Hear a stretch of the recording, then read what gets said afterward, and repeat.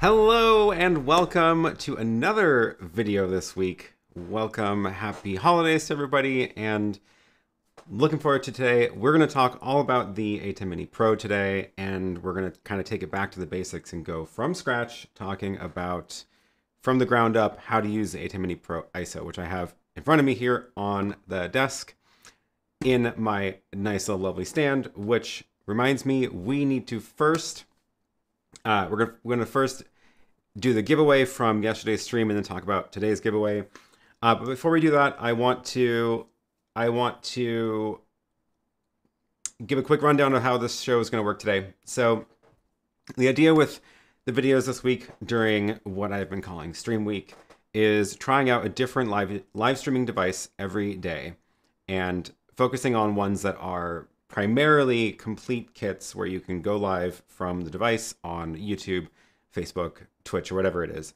And I want to show you what it's like to really use these devices. So in order to do that, what I've been doing is doing these live. And we actually go through the process of setting them up, going through all the features on the device. And we also often run into issues and see how we recover from problems and see what it takes to actually troubleshoot these things live.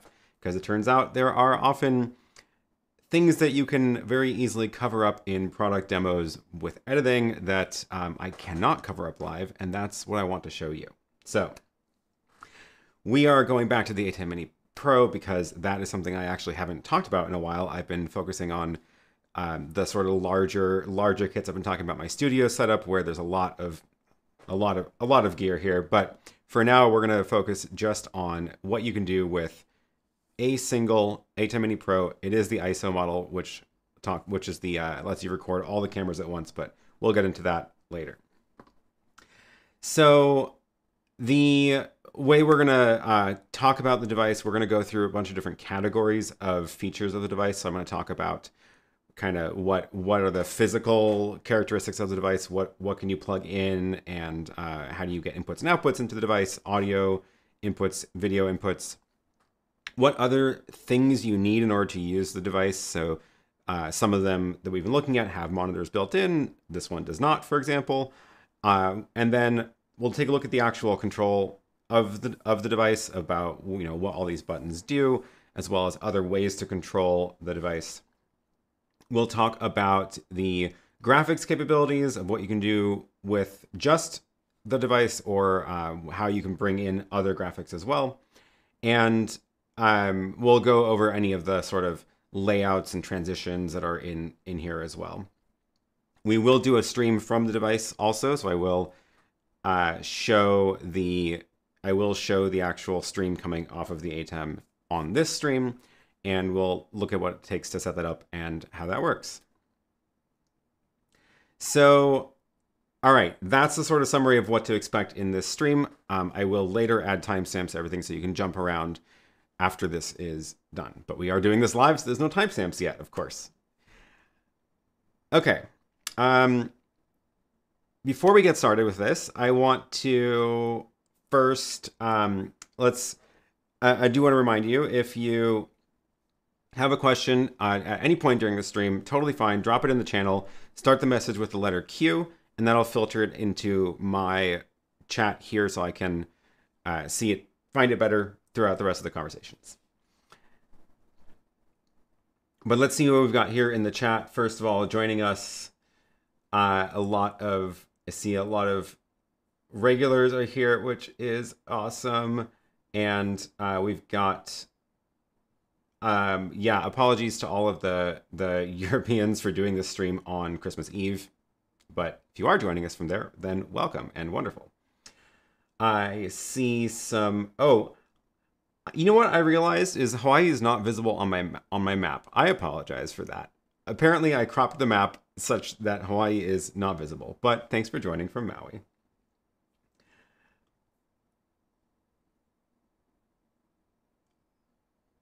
Any other questions here before we get started? Anybody know if the YoloBox stand that was in the preview, does it have the hot shoe mounts? It does. Do I have it here? I don't have it. I don't have it here. But it matches very, very close matches the ATEM Mini stand. So this ATEM Mini stand is the one that I designed, and it is, it's got, you can see I've got this microphone mounted on this cold shoe mount here, and the YoloBox stand is meant to be extremely similar to this. So it has a lot of similar features, and it has, it does not have the top bar because you don't need to put a monitor on top, which is one of the first things I always wanted to do with the ATEM Mini was add a monitor, of course. With the YoloBox, it is a monitor, so but the side pieces match. So if I can show you really quick the two stands. Cross your fingers, this button works. It does. So this is the stand for the ATEM Mini, and it's got this sort of side piece where you can attach things to it, and it's meant to attach. Here's a closer up. It's meant to be able to attach metal plates and other brackets and stuff as well. These holes match the holes on the YoloBox. Those are the same. And there's this cold shoe on the back for also attaching things like wireless transmitter or a microphone on the back. And then the YoloBox stand is very, very similar. So I designed it to match, and again, same idea. There's no top bar because you don't really need one here, but it does have the back cold shoe, and that's again for mounting things like a wireless transmitter or a microphone or anything else. But those are the two main ones that I've been using with it. And so yeah, those two stands, they are meant to match, and they both do have the cold shoes. The giveaway. So I think I forgot to put the link in the description, but I will drop it there after the video is done. But I'm going to drop the link to the giveaway, today's giveaway, in the chat. Today's giveaway is for that stand. So it works the same as the other ones that have been going on this week. I think I got everything updated to the right links and all that. So I do also want to just caveat, please only enter the giveaway if you actually have an ATEM Mini or are going to buy one, because I will ship you a stand and I want to make sure it gets used if you win. But you can choose between if you win, you can choose between the small stand for the ATEM Mini, or if you want the big one, you can win that too if you have the larger ATEM Mini Extreme. Either one is up for grabs if you're the winner. So yeah, all you have to do is go through a couple of these little things. You get bonus entries once you do these three. There will be a secret code on the stream at some point today, which will give you more entries into the giveaway. And I'm not going to tell you where the code is, but it's going to be somewhere in the stream. And you'll have to just kind of pay attention. It will look like a letter followed by 6 numbers, and that's what I will tell you. That giveaway will run until Sunday. And on Sunday, during my normal stream, I will announce the winners. Yeah, if so, one of the actions is to visit me on Instagram, which if you are not already following me on Instagram, please do, because I have been trying to post some fun stuff there, including a little, if you want a little sneak peek of some of the stuff I've been working on, take a look at my stories, because this is something I was working on yesterday, right before we went live yesterday. And I was like, I wonder if I can hang an ATEM Mini Extreme off of the front of my new rack. I've been installing a new rack over there for a bunch of my gear. And I was like, I wonder if that would work. So I whipped up that really quick. And it's a little bracket that attaches to my stand. And then I printed it, and it worked. So I installed that this morning, and now I've got the ATEM Mini Extreme hanging off the front. Seems to be pretty solid. We'll see how long it holds up, but I'm not going to make that available for sale just yet, because I want to make sure it actually works long term.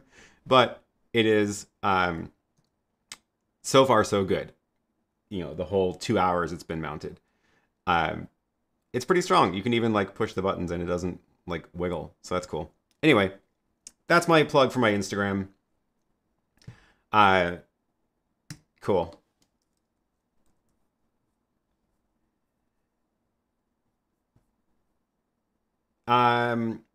Oh, but is that only for the Extreme? yeah, I'm not going to make one for the ATEM Mini, the small one, because it's just too small. You'd have to have like two of them side by side, and that's just, I feel like that's just not needed. I feel like barely anybody needs that one.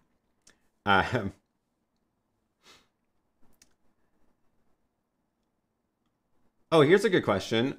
If time permits, can you go into detailed description of how you actually schedule a YouTube live stream? Yeah, I think that's a good idea. So, oh, another camera channel followed me on 2 accounts. Thank you very much. I appreciate it. Graham says, I feel we're being shortchanged by Aaron taking tomorrow off, making us wait till Sunday for the next live stream. Yeah, well, too bad. Need a break somewhere in there. All right. So, let's finish the giveaway from yesterday's stream, since we need to announce the winner. So I'm going to go ahead and draw the winner of that one. And the winner from the giveaway from yesterday is for a Raspberry Pi case thing that lets you mount hard drives and stuff to it. Also from the manufacturer that makes my stands. So hopefully you got a chance to enter that. It just ended. And I'm going to go ahead and go in here and draw the winners. And then we will announce them. Here we go. I'm going to make sure that the winner looks like a real person and not a bot. Yeah, I believe so. Wonderful. And here we go. The winner is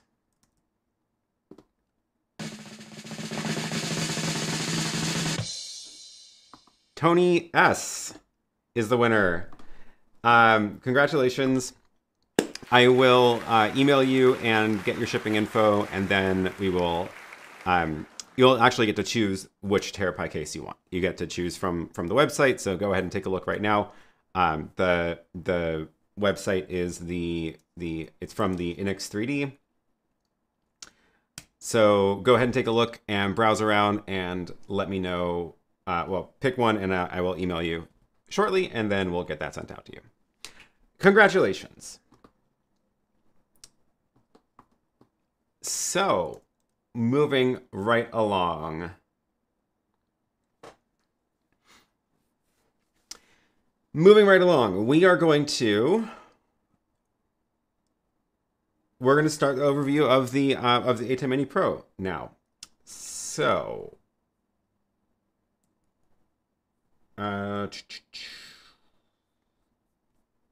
yes, congratulations.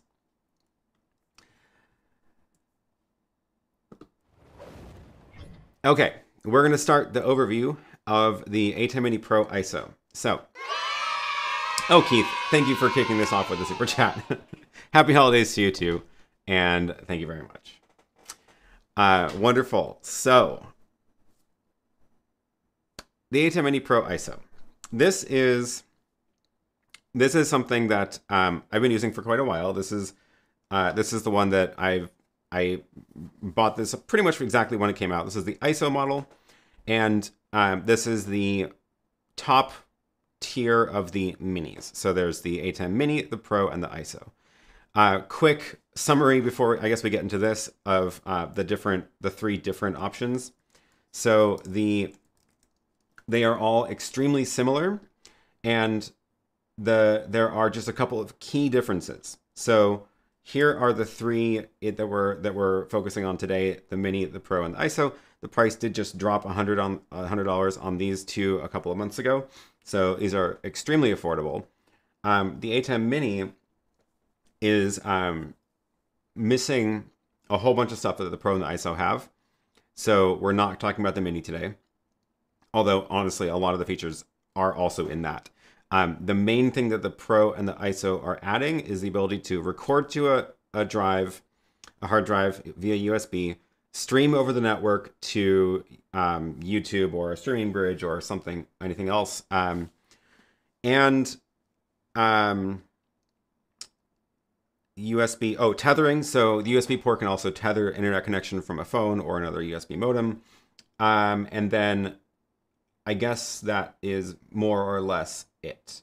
So the only difference in the ISO model compared to the Pro, the only difference that the ISO model will, when you record, you can have the option to record all 4 cameras at the same time. The Pro will only record the program feed, just like what you're mixing. It'll record the show that you've mixed, but the ISO model will record all of the individual cameras themselves. Thank you, Noel, for the super chat. Jumping in there with another super chat. I appreciate it.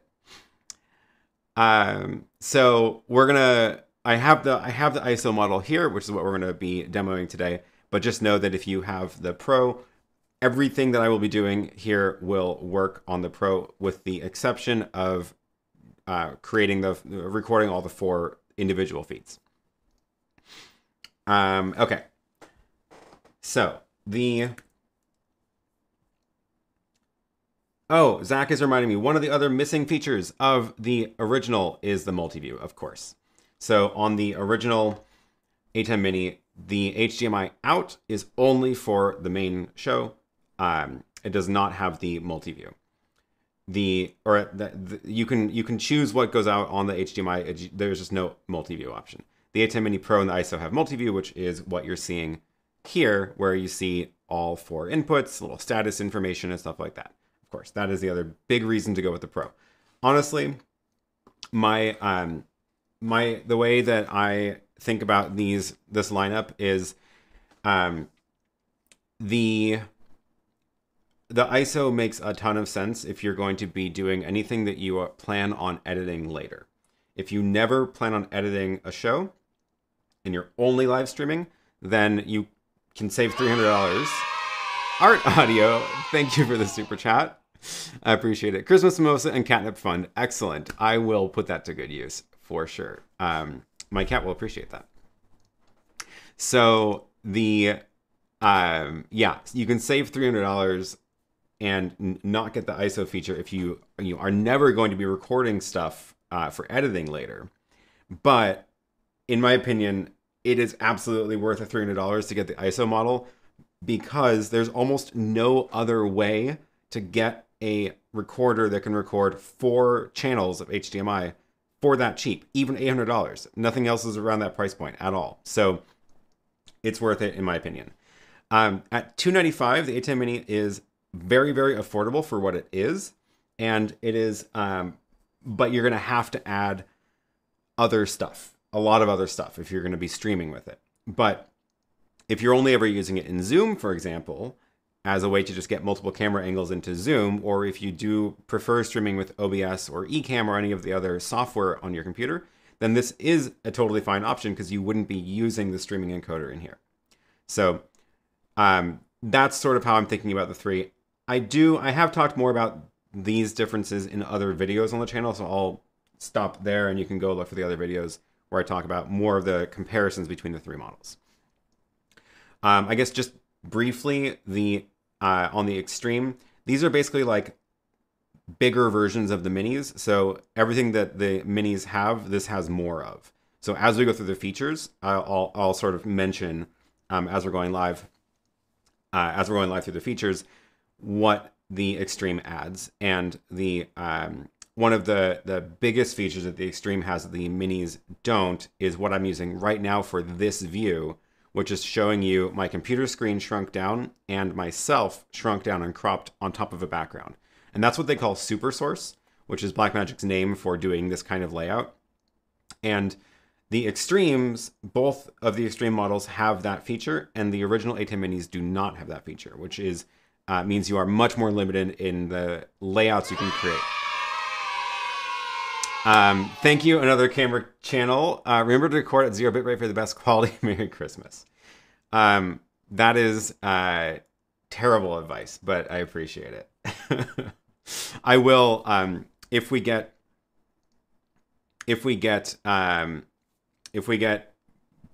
through most of what I want to talk to in a reasonable amount of time, I will demonstrate what happens when you record at 0 bit rate, so you can see exactly what's going on.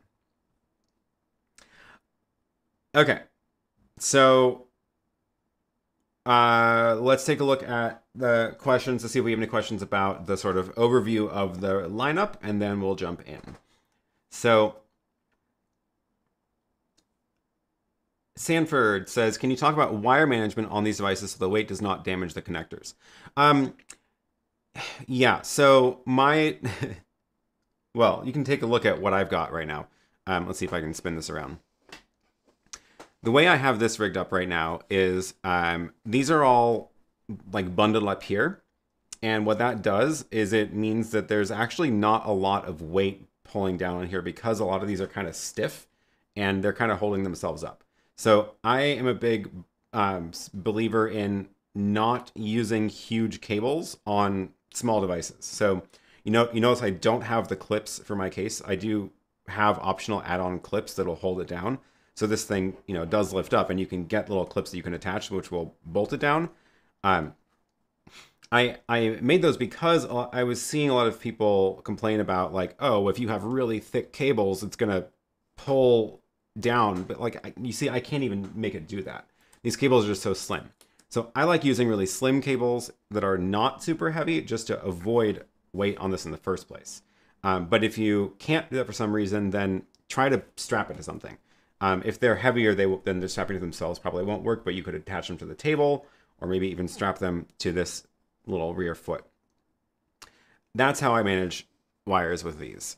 And then also using appropriate length cables. So I have the HDMI out of the ATEM is actually going into this monitor, and you can see this cable is only like a foot long. So, and it's slim. So I like getting small cables, slim cables, short ones, just the length that you need and not a lot extra. Let's see if I can get that back in the right spot. Looks good. Okay. Oh, I saw Zach was asking about this colored cube. What is this colored cube? That is it. It is a colored cube. It serves no purpose other than being colorful on my desk, but I like it. I think it looks fun. Okay, other questions about the lineup.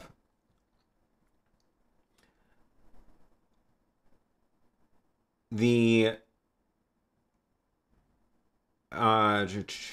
see, I'll get to some of these other questions, specific questions later once we get into the features.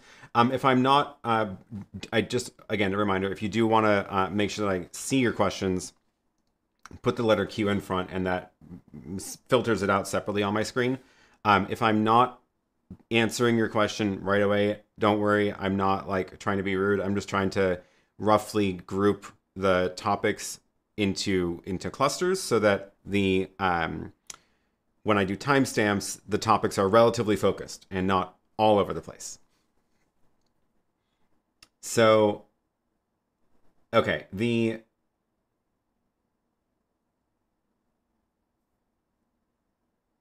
going to talk about audio and stuff later. Cool.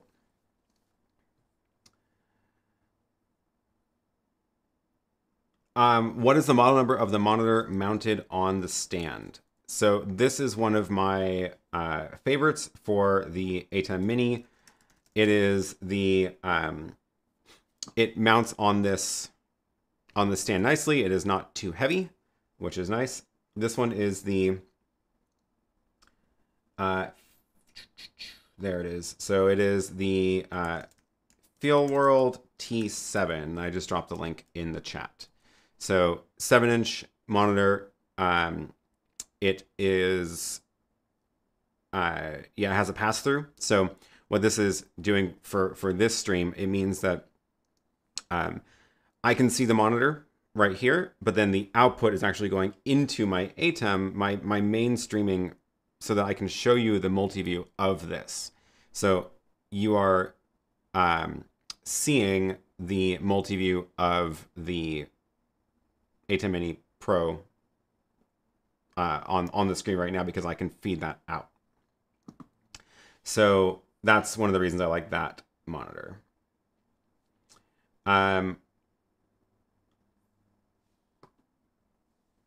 Ryland says, love my Mini Pro, but no Super Source makes me jealous. The Super Source is fantastic. It's my favorite feature.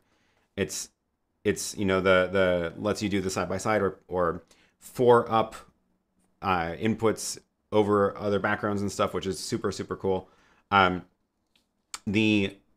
yeah, the ATEM Mini Pro does not have it. That's one of the main reasons I would recommend considering the Extremes, is that they do have that. And reminded me that the headphone jack was added to the Extreme, but is not on the originals. So let's talk about the audio really quick. The ATEM Mini Pro. So this lineup, the inputs and outputs on all 3 models are exactly the same. There's 4 inputs for HDMI, where you can see the 4 cameras here. There's an HDMI out, so you can see the monitor, which the Pro and the ISO have the multi-view. Then there's 2 microphone inputs over on the side. 2 microphone or line inputs, so you can use them for wireless microphones, like this one is the Hollyland. You could also plug in an iPod Touch for music into one of them, and you can choose between mic and line level, which we'll get to later once we actually start going through the audio. There's also a USB port, which does several things. It's how you can get the webcam out to a computer. You can record to a hard drive. You can tether a phone for internet. And then there's Ethernet for putting it on the network, which is very important. Wired Ethernet. There is no Wi-Fi built into this. And then power. And I should also mention the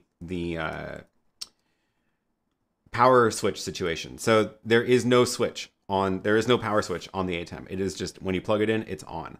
And that is, I think, because most of the time what the gear that Blackmagic makes is for installing in studios, and it's like rack gear that's just in a production studio and it's on all the time. I think it was a mistake to not include a power switch on the small versions of this, because people are using it at home and these buttons are, you know, bright and people might want to turn off their gear. So there is, however, a solution, which I'm dropping the link to this in the chat. There is a power switch you can buy that somebody very nicely made, and we actually did a giveaway for this last week, but you can kind of see back here, it is a power switch. It kind of like is a pass-through. So if you, maybe this one shows it better. Yeah, so you can see this end is the actual ATEM Mini power supply from Blackmagic. This is a sort of insert, and then this attaches into the ATEM Mini, and then you can actually use this physical switch to turn it on and off. So that's a nice little add-on you can get if you want, and that is available on eBay from someone who has been making them. So, and yeah, we did a giveaway for 4 of them last week, which was very nice of him to do that for us. So, okay, that's the deal with inputs and outputs on the back. The sides are the fans, so the don't block the sides. I believe it's blowing warm air out that way and pulling cold air in this way. So just make sure these sides are left uncovered. One other thing I just remembered.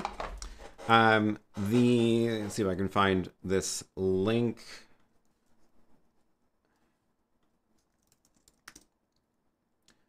Yeah.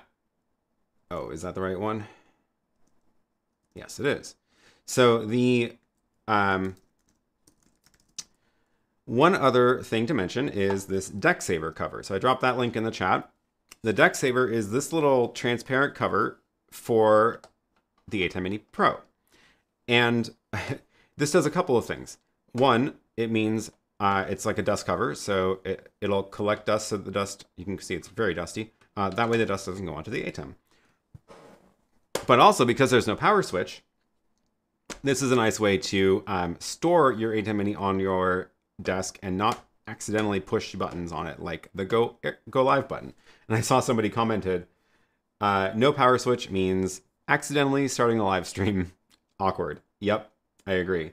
But when we talk about scheduling a stream on YouTube, I'll also mention a trick for that as well. But yeah, the Decksaver cover means you can't accidentally press any of the buttons. So this is a nice little solution from them. And they were very nice enough to send me this out to review and share with you all.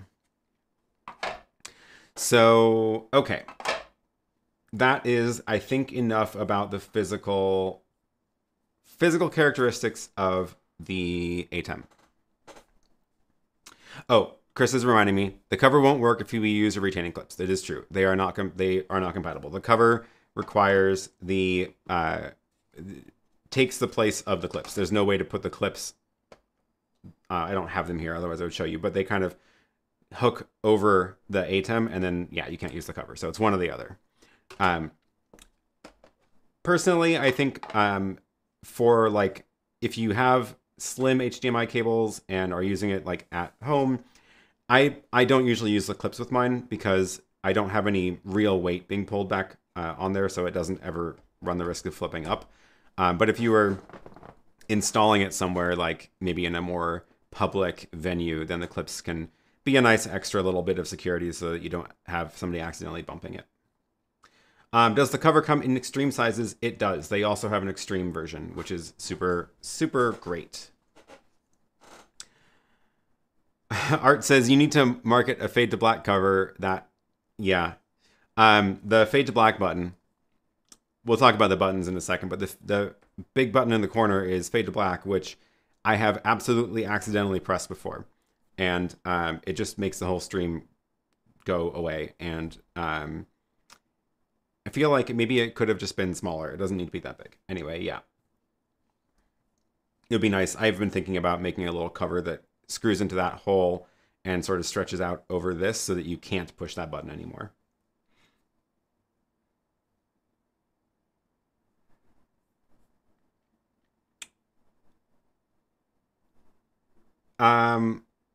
Here's a question about the line inputs. Do you actually use the mic line inputs? I've heard complaints that the preamps on these inputs are noisy. I do, in fact, use these. So, in fact, right now, the audio that you are hearing right now on this stream is, it's my microphone overhead, which is a little Samson C02, but that's routed into my audio mixer. The audio mixer is outputting analog output into my ATEM Mini Extreme that is mixing this show. And the ATEM Mini Extreme, this is the multi-view from the Extreme. You can see the only audio source enabled right now is mic 1. So this audio that you're hearing on this stream right now is coming in through the input, analog input, mic 1 on the ATEM Mini Extreme. So it seems like you can absolutely get a reasonable result with it. But it is the line level. I'm not setting this one to mic levels. But we'll do another test again when we start going through this. I have the Hollyland transmitter here, so we'll try that one out today. And you'll hear the audio from that mic.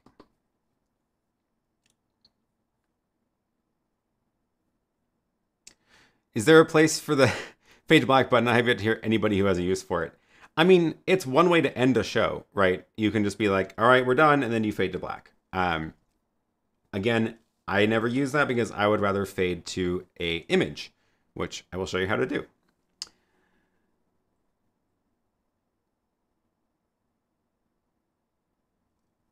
Okay, so that's the inputs and outputs on the ATEM. What is next? So let's talk about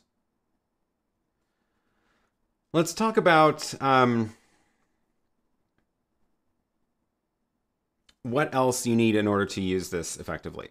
So, oh, Rick has a good point.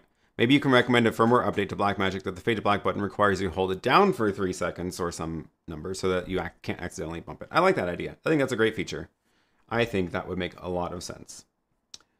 Okay, let's talk about what else you need in order to use this. So you might notice that there is, for example, no screen on the ATEM Mini Pro. There is no monitor, and there are a lot of buttons, which we will talk about shortly, but you will probably need a monitor. You don't technically have to have a monitor if you like have everything set up and know what you're doing, but it is extremely useful to see the status of things and especially the multi-view. So you will probably need a monitor for your ATEM Mini. And even though there are a lot of buttons, and it sure looks like there's an awful lot on here, even though there's a lot of buttons, there's a lot of things that you can't do with the buttons. There's a lot of features of the ATEM Mini that are only accessible through their software. So this is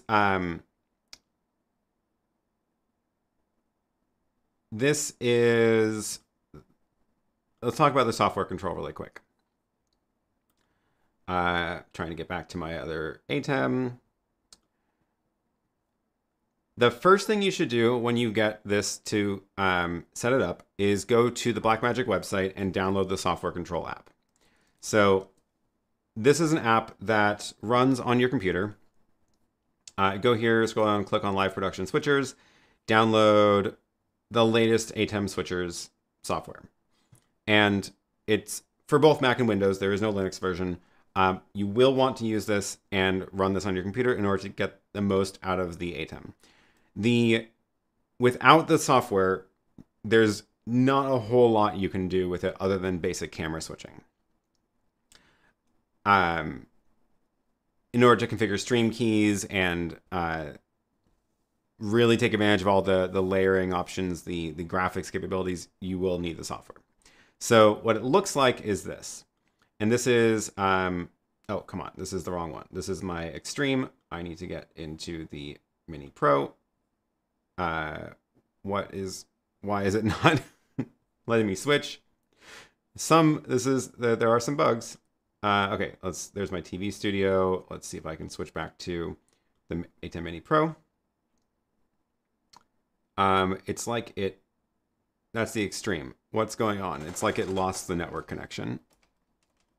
Maybe I accidentally yanked out the network cord. That seems possible. I think the bug in here is it like fell back to a different one, but it thinks it's connected to the Mini Pro. So I can't select Mini Pro again. I have to go select something else and then select the Mini Pro. All right, so first live demo fail is something happened to the ATEM Mini and it is not showing up on the network. Also, I actually just realized it thinks there's a hard drive plugged in and there's not.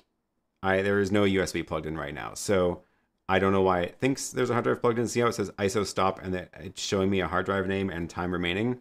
There is no drive plugged in. So I think something got hung up and I'm just going to, I'm going to reboot it with the handy dandy power switch. So turn that off, turn it back on. It should boot up pretty quick. And I sure hope I saved all the graphics in there.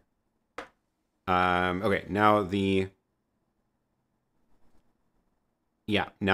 hard drive is not there. So let's go back and connect to it.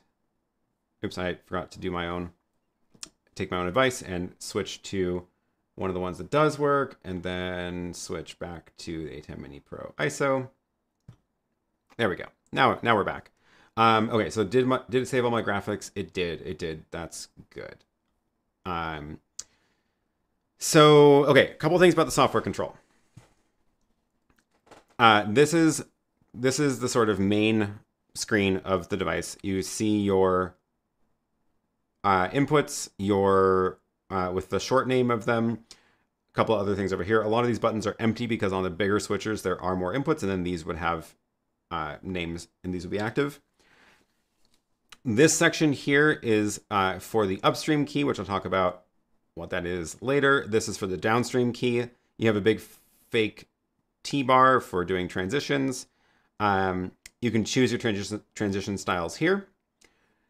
These buttons are for the program, which means that's what's like on the air. This is for preview, which is for queuing things up to do a transition. Here's a virtual fade to black button.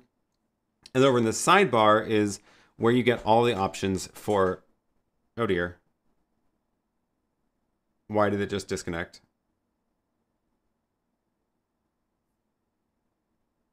That's interesting. I don't know why that happened. Okay. It lost it. And that's my extreme. Something is not good here. This is going to be a quick demo if I can't get the software control to work. Okay, it's back. That's a little concerning. I have not had that happen before. I wonder if... So I should also mention a limit with this. The ATEM can have 5 things connected to it. So you only get the ability to connect 5 things to it. Every time you connect something to the ATEM Mini, that eats up one of its connections. So this software control talking to the ATEM Mini counts as 1. If you have other things like an iPad connected to it, or other kinds of controllers like Companion, for example, those will take up one of the connections. And so you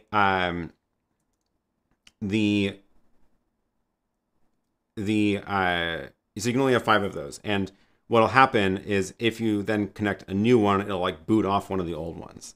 So that's possibly when you see your software control app just like get disconnected and then try to reconnect, that's possibly what's happening there. So, okay, are there any other questions about this? Can you use a computer monitor or HDMI on the small TV, or does it need to be this kind of monitor? Good question. So I use this small one here just because I want it on top of the ATEM on the stand, but no, it can absolutely be a larger monitor or a different kind of monitor. One of the other reasons I like this style monitor is because of the pass-through. So the ATEM goes into here, but then I can also output that to other things. So I can have the multi-view in front of me, and I can also share it on the stream, or if you were doing a production with other people, you can have your small one in front of you and then like a larger TV elsewhere. There are some of the monitors I've tried don't work, and it has to do with how it negotiates a frame rate with the monitor. They did push out an update relatively recently that made it work with a whole bunch of new monitors or other monitors that previously were having trouble. But it is possible that you will find a monitor that it doesn't work with. And it'll try to send the right frame rate for the monitor. So if your monitor like supports 60 Hertz, it'll try to go up to 60 Hertz, even if your ATEM is set to a different frame rate.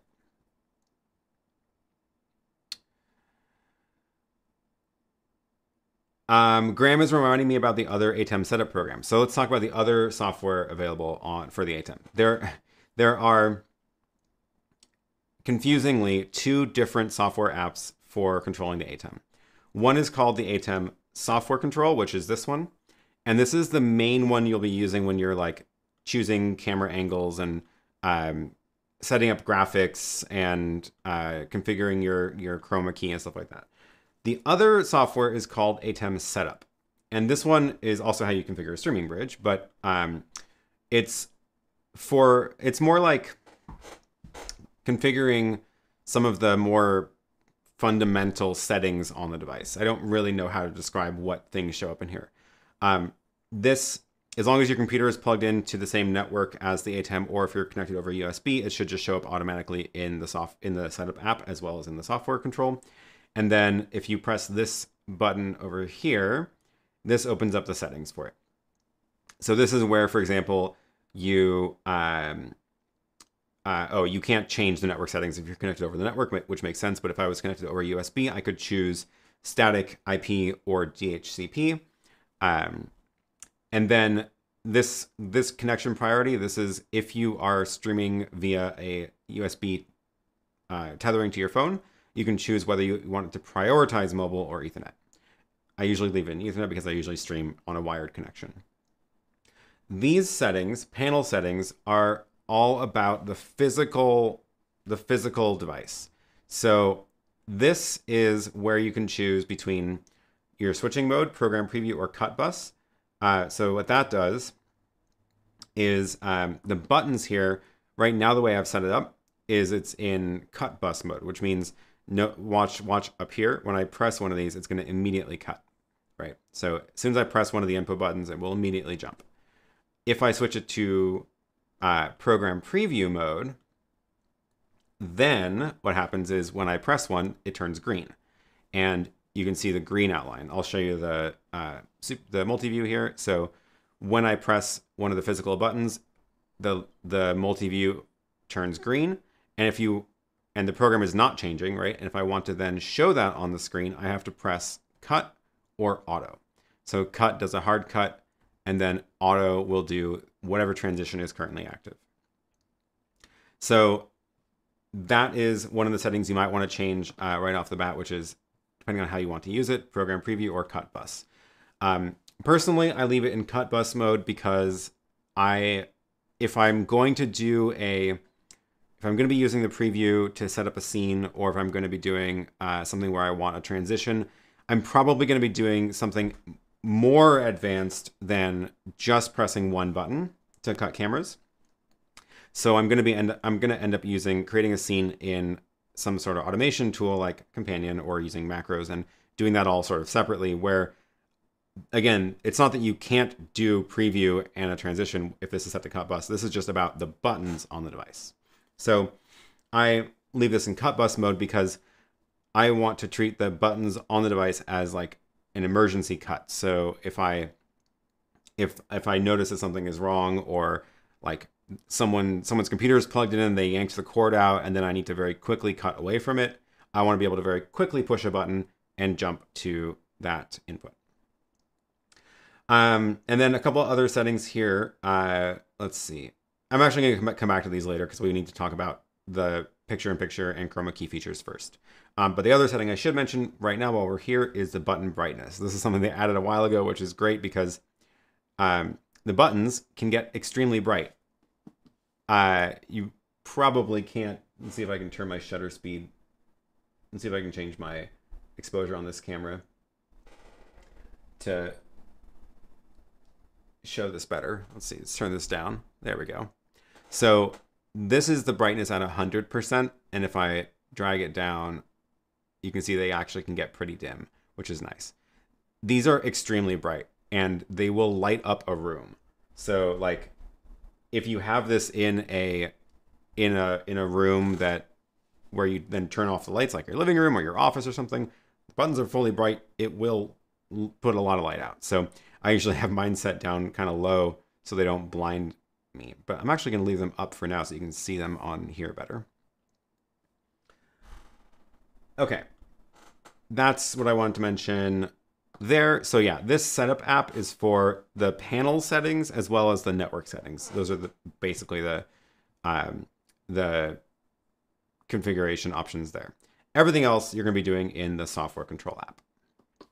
Okay, anything else about the apps really quick? Let's take a look at the questions. Graham says I set the button brightness to the lowest possible level. 1% very dim. I feel like it's not quite enough for me, so I usually have them around 20%. But oh man, these are really bright. Andre says some computer monitors, for example, Dell will not work, but when you switch to multi-view, it will.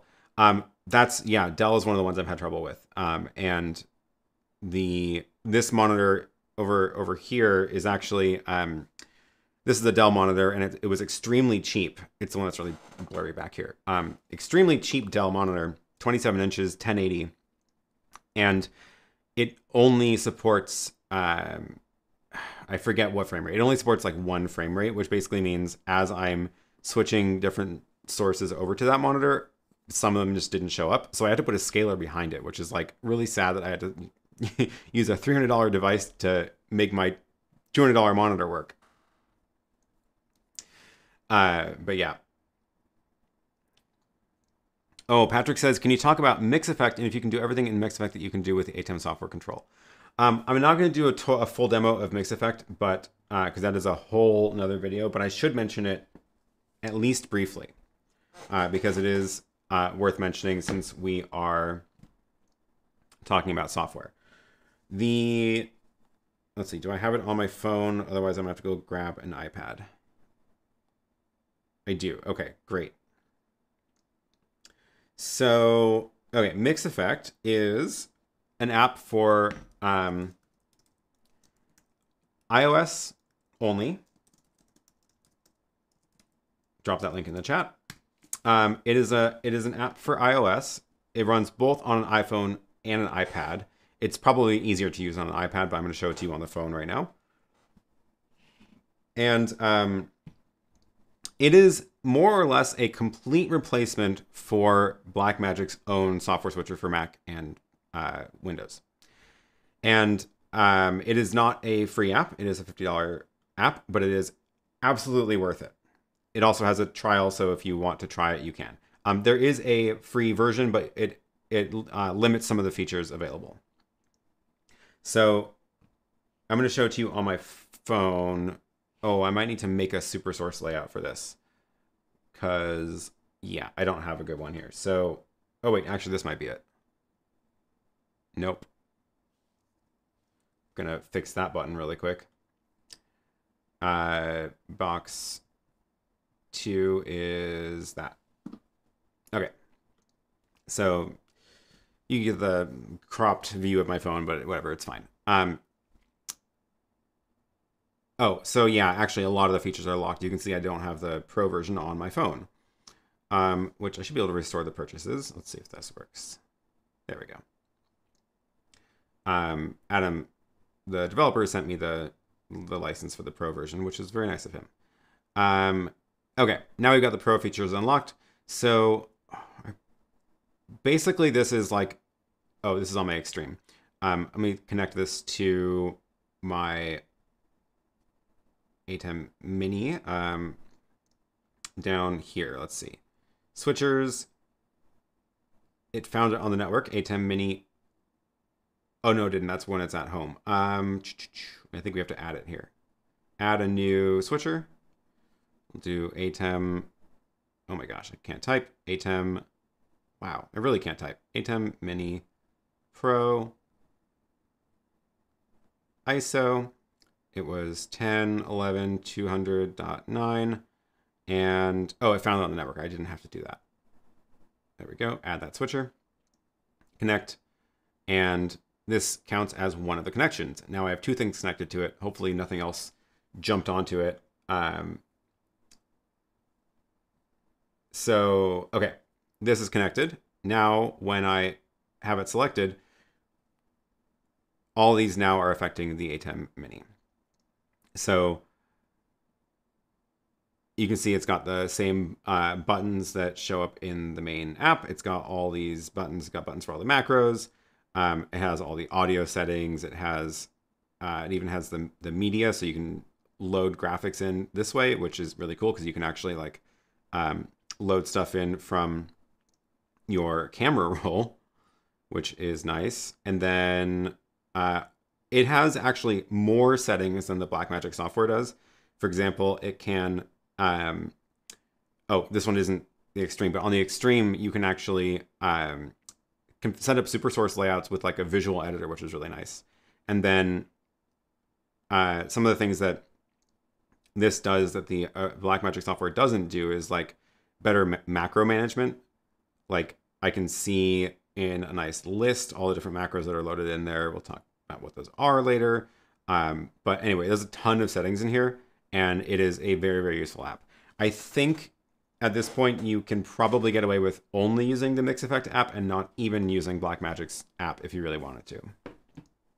He's been doing a very good job about that.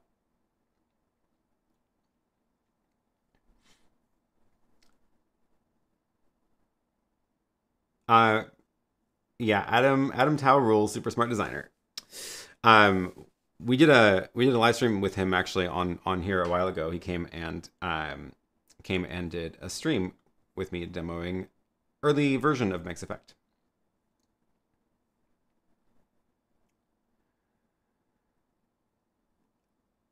Okay, but I'm not going to focus on MixEffect because actually he has a lot of videos on his channel, so I'm going to drop his channel link into the chat as well because he does a lot of demos of MixEffect on his channel.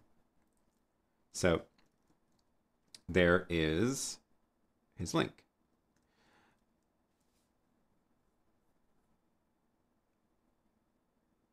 Okay. So back to the Blackmagic app. No, not back to the Blackmagic app. We talked about the app. We talked about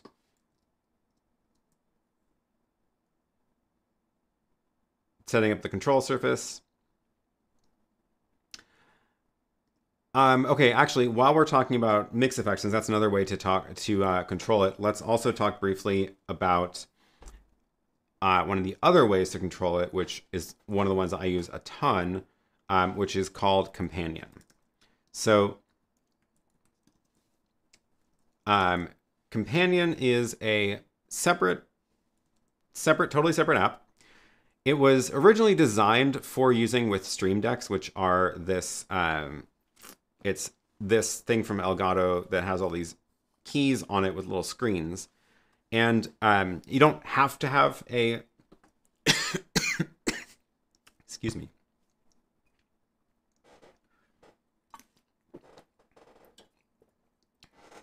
I don't know what that was. Oof. Sorry. Okay. You don't have to have a Stream Deck to use it, but it is one of the best ways to use it. It also, you can load up the buttons on like an iPad if you don't mind touchscreen, but I prefer the physical buttons quite a lot. The Companion, you can run it on a Mac or Windows or on a Raspberry Pi, which is actually my preferred way to do it. Basically what it means is that I have a Raspberry Pi sitting over in my server rack, and I have this Stream Deck plugged in to the Raspberry Pi. This one actually happens to be connected over a USB extension cable, a little powered 20-foot USB extender. I think I put the link in the description for that.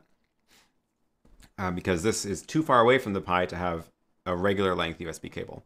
So this, you can plug in multiple of them too. So I have this one and I have one over on my desk as well. And both of those are connected into the software in the Raspberry Pi. But you can run it on a laptop as well. This, again, counts against one of your 5 connections to the ATEM if you have that running. And this can do a lot of the things that the software control can do, but not everything. There are some of the things that they're missing from it. So this is what it looks like to set it up. These are the buttons I'm using right now for this show. And let me go jump over to like a new page so that we can make new buttons that talk to the ATEM Mini Extreme. First of all, I need to connect it to the ATEM Mini Pro ISO. I think it might be this one. Let's see. ATEM Mini ISO. It looks... Why can't I edit? Enable, connecting, edit. Yeah, okay, so it is that one. 200.9. It has support for the ATEM Mini built into the software. So now that this is connected, I should probably name this, yeah, okay, named ATEM Mini ISO. Now that that's connected, and you can see it actually talks to a lot of other stuff. So I've got it connected to my home automation system. I've got it connected to the video router. It can talk to HyperDex. It can talk to the ATEM Mini Extreme. It can talk to OBS. It can talk to the web presenter, my audio mixer. It's got a ton of stuff. Actually, it can also talk to MixEffect, which is a new feature in MixEffect. So it's a nice way to sort of automate controlling MixEffect, which is like, I realize very meta. Go look at Adam's video about that because that is a whole rabbit hole to go down. But now that this is connected, we can go make some buttons. So for example, there are presets, which are like useful buttons that you might always want to use. So we'll take the ATEM Mini ISO, and then there's like, it'll give you buttons for program cuts, for example. So we can go to the program menu, and then we can go and make a button for each of the 4 inputs. So I can just drag main, computer, side, and my overhead, and then we'll do media player 1. So what this has done is these are like preset buttons, and notice that this one is red because these buttons can have a feedback state. So every button can be assigned an action, one or more actions, as well as feedback to like change the look of the button in certain conditions. So this button is set to change the program input to the main camera. The label is this is like a variable, so it's grabbing the name from the ATEM, which is nice. Otherwise, you could also just type camera 1, and but I like having it use the variables for those. And then the feedback is when the main camera is on the air, it'll turn red. So those are some nice shortcuts. But then you can also make buttons to do other things. So what I usually end up doing for buttons on this is like I have a button that puts the ATEM into the pre-show state of like load up the title graphic, put the graphic on the air, turn off the microphone. And then I have a button to start the show, which will switch to the camera or preview the camera, enable the microphone, start a transition, and do all those things in a row. I'm actually going to wait on those because I want to first explain about...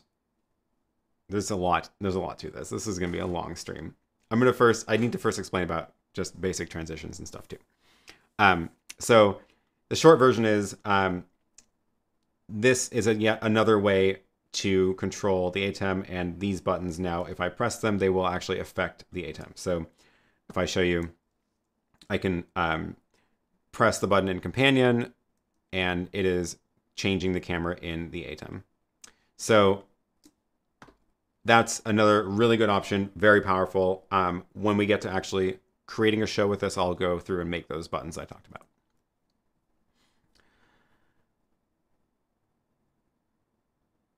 What Pi OS are you using to host Companion? I am using the, I guess, previous generation OS because I installed this last year. So I think it should work on the latest OS just fine. But basically, I just went through Companion's own instructions for installing it on a Pi, and it worked fine. Andre says, I was thinking the same. You need a 5-hour stream at the shortest. Yeah, this is gonna be a long one. But again, I'm gonna try to keep this sort of in order and topically clustered so that the timestamps make sense and you can skip around to looking at this again later. And yes, smash that like button. Thank you. Okay, other questions about Companion before we move on. Is Bitfocus Companion open source? Can you rely on this app in critical productions? Those are two different questions, but I would say yes and yes. It is open source. The source is available on GitHub. You can install it for free. It's entirely free to use. I don't even think there's a way to pay them other than just donating. Yeah, they have like a donate button on their website, but there's no like extra features that you unlock or anything. And it's been very reliable. I would absolutely use this in production, and I know a lot of people who do use this in production environments. Will I be able to pause and rewatch later, or will it be deleted? You will absolutely be able to rewatch this later. Don't worry about it. The stream is not going anywhere. This is going to stay up and hopefully be a useful overview of the ATEM Mini Pro.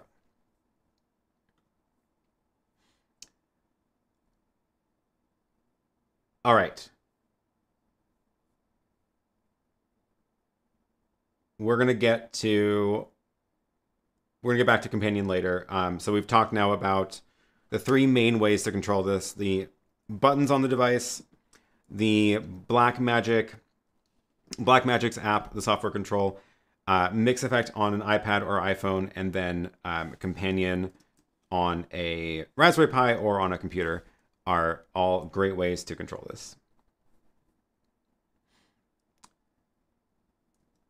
So moving on from control. I guess actually on that control topic, I feel like it's both a positive and a minus here. Comparing with some of the other switches we looked at this week and I've talked about on this channel, the fact that you can connect Companion to this and is one of the main reasons that it continues to be the sort of anchor around how I do all of my streams in the studio.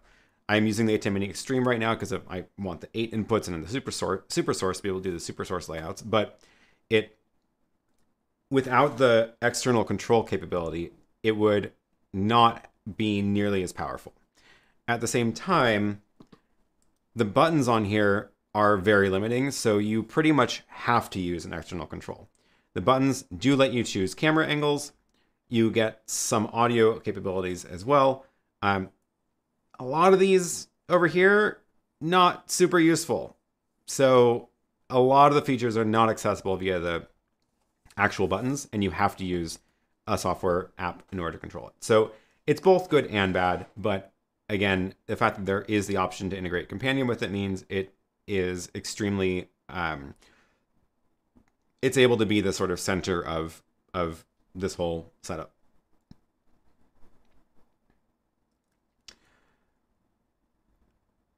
And Andre says, don't forget the old Strata apps. I did forget because I haven't used them in so long. There's another set of iOS apps, which I don't know when they were last updated, but they're called Strata. There's a couple different ones. There's an app that is essentially just the program and preview buttons for doing the switching. There's another app called Strata Macros, which just gives you a big grid of buttons to run macros. We'll talk about macros later. And there was another one, which I think there's like a Strata Lite, which does even more limited switching. I haven't been using those in a long time. I used to recommend them a lot, but MixEffect blows those out of the water by far. Like, MixEffect is so much better than the Strata apps. So I would 100% just get the MixEffect app. No question.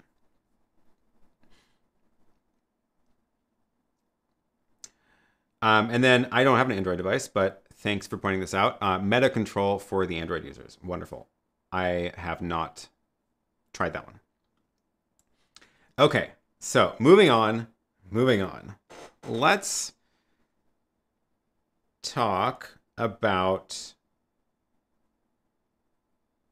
camera switching and transitions. I wish I had a better way to do chapters in this ahead of time because I'm going to add this timestamp later. Okay. Oh, I can use a stinger. Okay. We're going to talk now about camera switching and transitions between angles. And in order to do this, I'm going to actually start showing you the feed from the ATEM Mini Pro. And I just realized we're going to have to take a little trip behind the scenes again because I need to first make a layout for you so that you can see what's going on my ATEM as well as see my my camera. So I can show you the multi-view, but I want to also, maybe that is big enough because you can see my fingers in here. Okay, that's good enough for now. This is good enough for now. So camera switching and transitions. Let's see. I want to keep it there so I can see the comments.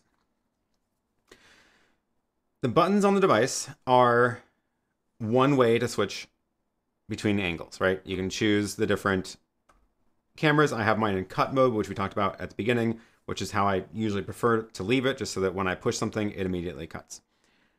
The other option you have is in that program preview mode, which I am going to switch it to right now. And in that mode, when I press one of these, the preview one changes, and then I can hit the transition. Let's talk about transition options really quick.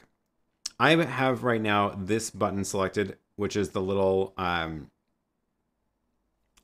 partially white on the left, and then it's got the black side. It's meant to represent a wipe.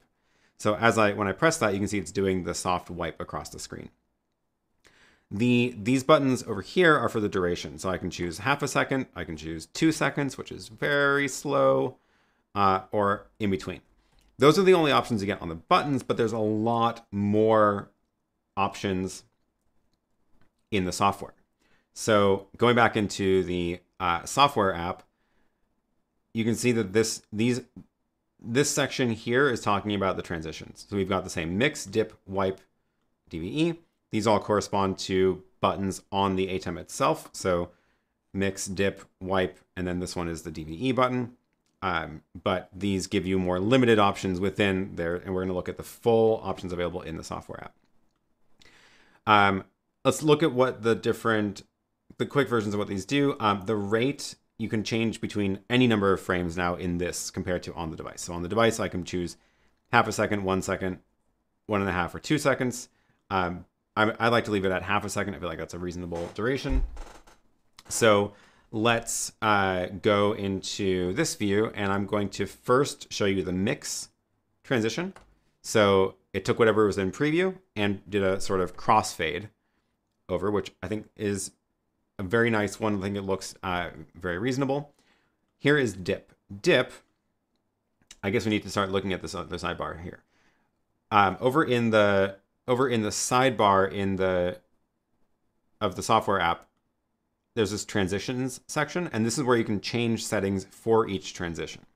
So in mix, the only option is the rate. In dip, you can choose what do you want to dip to. So dip is going to go from the preview image before it sort of crossfades to the preview. It's going to go and show you a different picture in the middle. And you can dip through any of your sources or media player or colors. So let's just choose color bars. Color bars are built in. So for example, if I switch to the color bar input, you can see it just has bars. So we'll go back here. The ATEM is set to dip transition through color bars. So now when I press the auto button, see how it did the sort of dissolve, but it also went through the color bars. If I change that to media player, what's in my media player right now? So I've got my like channel art in the media player. So I'll go back here and then it's going to dip through the channel art. So that's probably not a good one to use. Maybe it makes more sense to use my just RGB. Yeah, that looks a little better. So you can do dip through or a flat color. This also has a color generator. It has two color generators, which show up as inputs as well. So you can choose a color here. Color, oh, here's a little picker. So we can choose my red. And over here, we can choose my green. And now I have the color generators. So if we are looking at the ATEM, I can press a color on air, which is not super useful. But what you can do is you can now dip through one of the colors. So now I'll just dip through a solid color, which is not using the media pool, which is nice because it means you can put whatever you want in your media pool also. Wipe gives you all these little fun effects. So again, on the buttons themselves, there's only really two options, horizontal wipe or vertical wipe. You can see it's pressing the first two options in the wipe is when I'm pressing the physical buttons here. So horizontal wipe looks like that. Vertical wipe looks like that, just like you'd expect. It has these other options as well. So this is the from the center going out. There's from the center going up. There's a star pattern or a grid pattern. There's going from the center. There's going from the center in a diamond shape. There's also a circle shape. Going from the corner, going from the other corner. You get the idea. All sorts of fun things. And there's like a diagonal one. Some of the other options for the wipes though are you can actually choose how soft you want that border to be. So I think they were all set to 83%. So if I turn the softness down, for example, and then go back and show you, it's just a hard line going through it, right? Or you can actually add a border of from one of the inputs, like a color. So that's going to look like that. Now you got a little color stripe going through. Or if we did a fill source is actually, let's say, my overhead camera, and then we can go between the side camera and the main camera. This is going to, did you see that? I might have to slow it down. Let's do 2 seconds. It's taking my camera as the border. So you could do some interesting things with that, I think. I'm not sure what you would do with it, but it's kind of neat. So those are all the things available in the wipe. And then the last transition type is called DVE. DVE is a weird name for it, but notice that all of these other things are essentially taking one picture and then doing something to it statically, if that makes sense. Like the wipes without the border, the wipe is just sort of changing how much of the two layers are visible, right? You've got your preview and your program, and then it's going to change how much of those are visible on the program out. So I'm wiping across. None of the pictures are not moving. It's just changing the overlap. What DVE lets you do is actually scoot things around. So this is what it looks like. Oops, that's not right. There, DVE. So do you see how whatever was in the program actually shifted rather than just like a wipe? So there's a lot of different options here. Again, you can push to different corners. You can also do a squeeze effect where it scrunches whatever's in the program. That's called DVE because it's doing more actual processing of the image rather than just sort of changing what's overlapping. There's also this effects button here. So I was showing it to you without the effects. I was showing you just like the squeeze. Maybe what I need to do is a way to show. Maybe I need to show you the program out of this with this software control on the screen also. That might be helpful. But okay, before we do that, let's talk about effects. What this does is effects will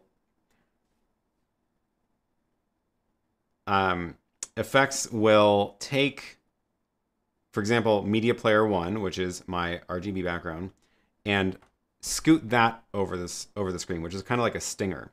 It doesn't make sense for that kind of graphic. It makes more sense if you have like a tall, skinny graphic. So we might have to make that. It's like if you want like a custom text that's part of your wipe, and you wouldn't make it full width like that. We'll come back to that one. And then, so that's DVE. And then, yeah, those are your different transition options. Okay, other questions about that? Nope. Okay, great. So transitions. Again, most of those are only accessible through the software control or like MixEffect as well. But this is really where you get to start using the preview and program, because the whole reason these are working is because I have a different source over in the preview image compared to what's in the program, so that I keep forgetting to change that, so that it is switching from taking whatever was in preview and bringing that onto the air.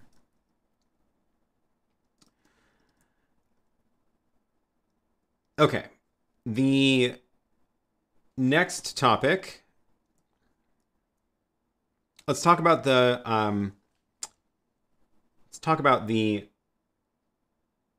keyers while we're in here. So the ATEM Mini Pro ISO has one upstream key and one downstream key. I really don't know why they call this next transition, but this is the upstream key buttons. There, and you'll also notice it corresponds to on the software here. You get upstream key 1 and downstream key. In the extreme, I can just pop over here really quick. In the extreme, you'll notice that there are more. You get 4 upstream keys and 2 downstream keys. So keep that in mind as we're going through this, because the ATEM Mini Pro is limited to 1 of each. So there's quite a bit of limits to what you can do with them. But we're going to talk about what these are. In order to do that, what I want to do is actually show you a graphic I made earlier, which is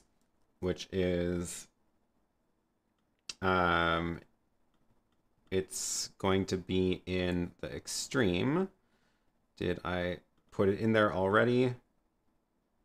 I did, let me just cue that up so I can show it to you. So the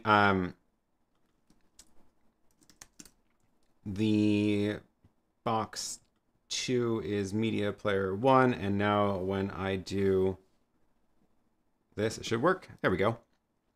Okay. I made this diagram to help illustrate what upstream and downstream keys are. I like to think of these as layers. So the bottom layer in red, the input select, that one is all of the different inputs you have. So you've got your 4 HDMIs. You've also got the media player, which counts as an input, where you can pick one image to show there. You can choose black if you want. You can choose the color bar graphic, or you can choose any of the 2 color generators we looked at. Input select is the bottom layer. Think of that as like, you're just going to slap something down there. The transitions also work on that layer. So like when we're doing the wipes and stuff, it'll work on that layer and just change that bottom layer. The upstream key goes on top of that. You can use the upstream key to layer things over whatever is selected. And there are 4 different ways you can use the upstream key: luma key, chroma key, pattern, and DVE. And we'll go through all of those in a minute. And then at the very top is your downstream key. And that's your topmost layer. And the downstream key, you have, you don't really have any options for it. It is you can choose what input to use as the key, but there's no other, like, you can't shift things around or resize things. So think of these as 3 layers. You can choose what camera angle is selected. You can choose what you want as your graphic on that middle layer, and you can choose what you want on the top layer. So back to the software. Upstream key 1 gives you these 4 options: luma, chroma, pattern, and DVE. So we're going to go through these one by one and show how these affect the result. Now I want to take a break and make a new super source layout so you can actually see the output of this with the software app on top.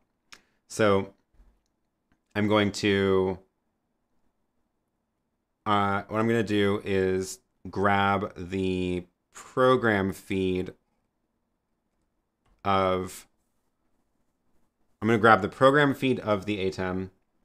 We're going to go back to that one, and I'm going to build a super source layout in my Extreme so that you can see the program output.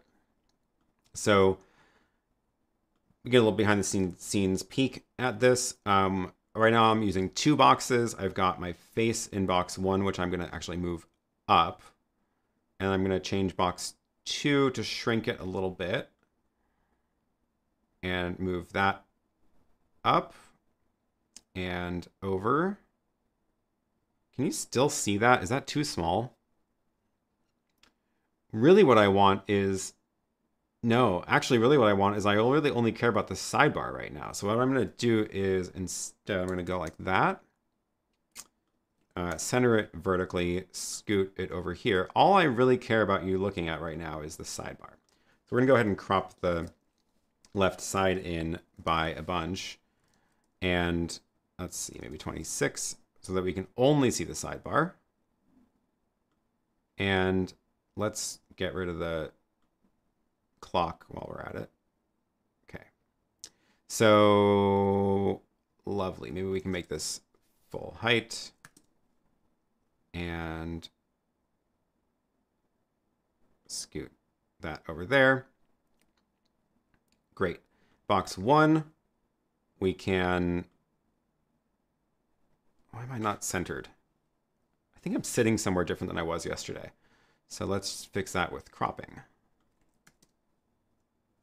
Let's like go like that, and then go like that, and then scoot me back over a little bit there.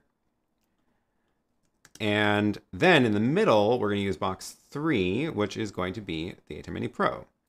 And for this is the program out of, or the HDMI out of the ATEM Mini Pro. And right now I've just got it on the still graphic, but for example, if I switch to my overhead shot, that way you'll be able to see what I'm doing. Let's make that a little bigger, a little bit smaller. Okay. How's that?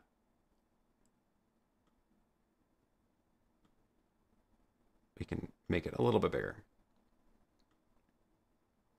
So this is this is the awkward way to build super source layouts using Blackmagic software. It's actually a lot easier using MixEffect, but again, I just don't quite have things set up to do that.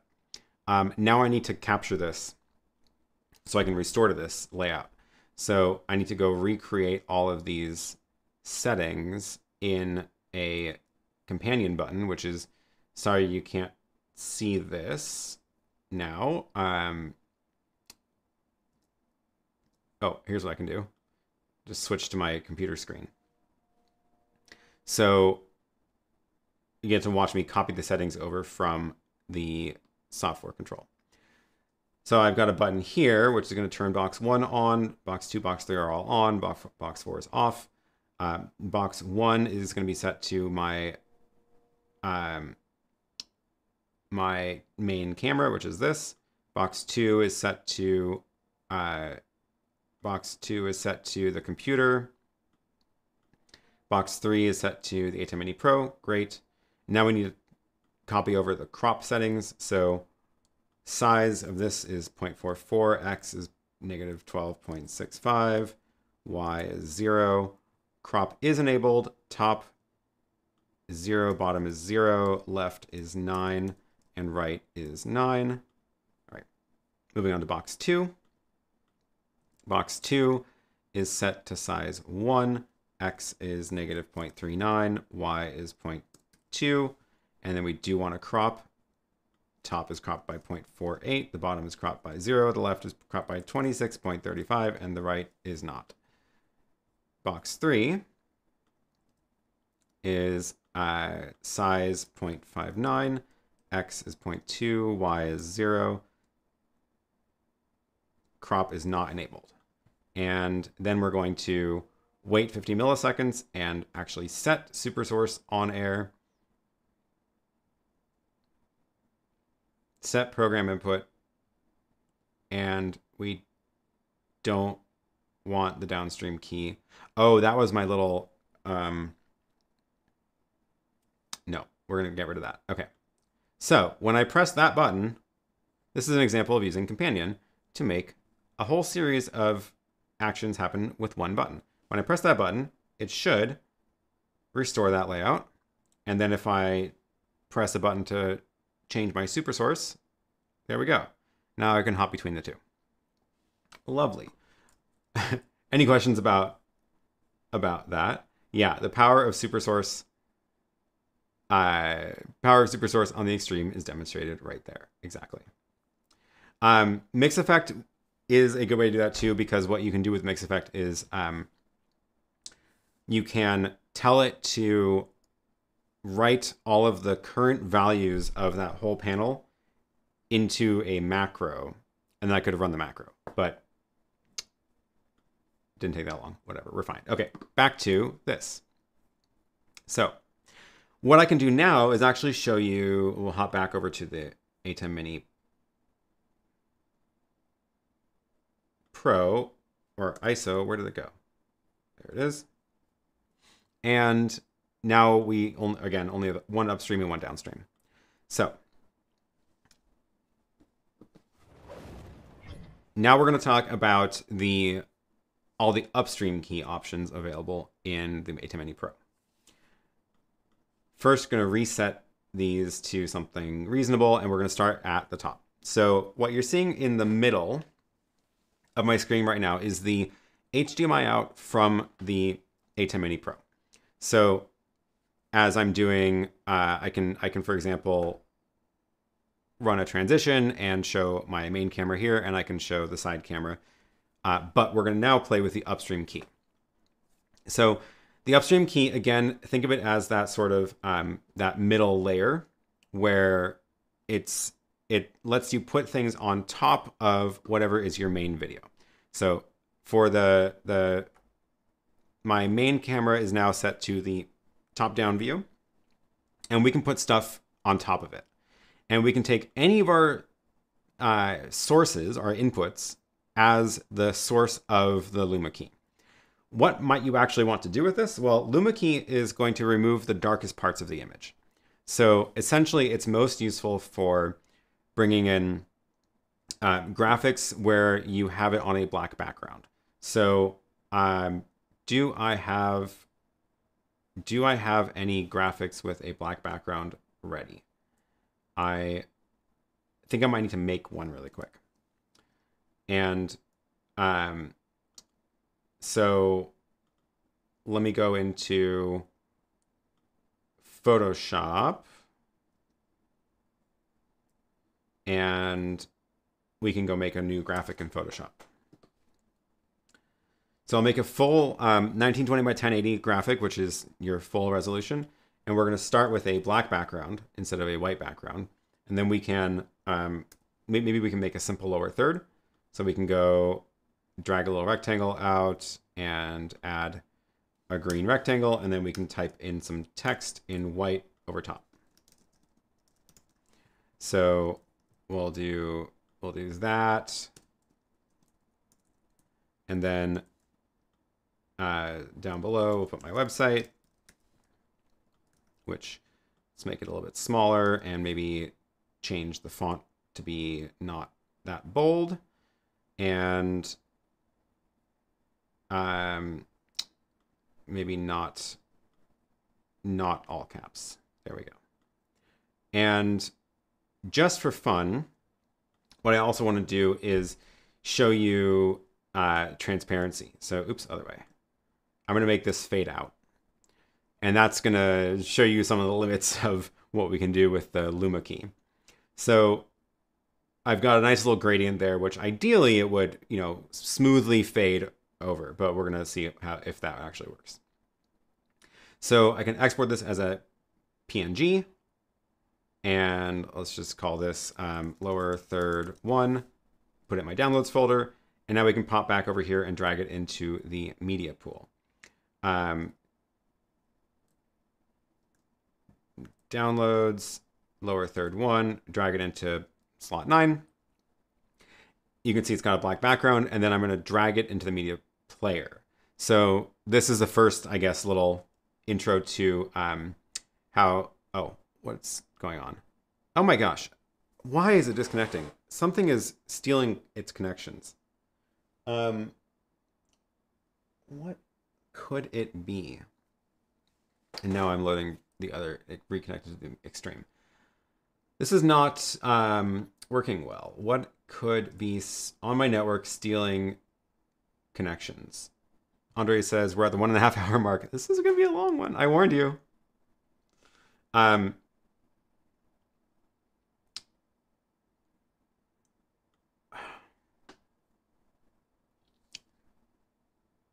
So I think we're hitting that 5 device limit. What have I got connected? I've got my companion. I've got my software control. Let me quit MixEffect on my phone to make sure it's not also grabbing connections.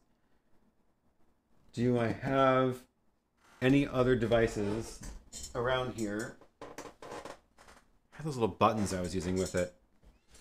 You know what I might do is change its IP address on my network so that it stops stealing,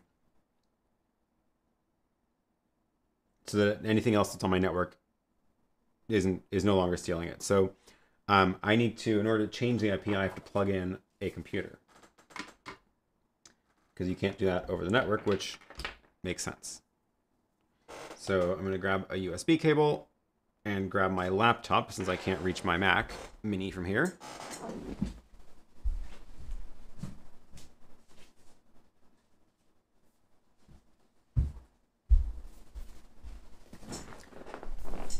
And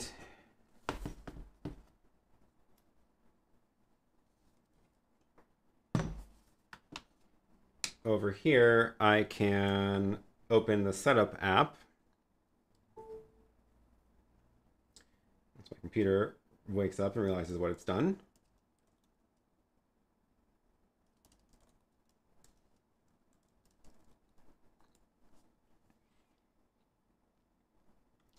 Are your ATEM minis being confused by IP address assignment? So I've got a static IP assigned in the router. So when it does DHCP, it gets the same address every time. And all of my gear is set up that way, and it's all normally totally fine. So I don't really understand why this one is suddenly having a problem, but what I'm going to do is just I'm going to configure it to use a static IP that I know is not assigned on my router. That way,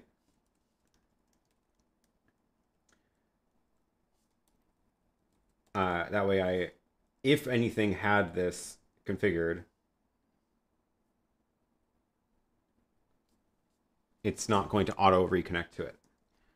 So that should work. Let's go back into the software control and go to connection.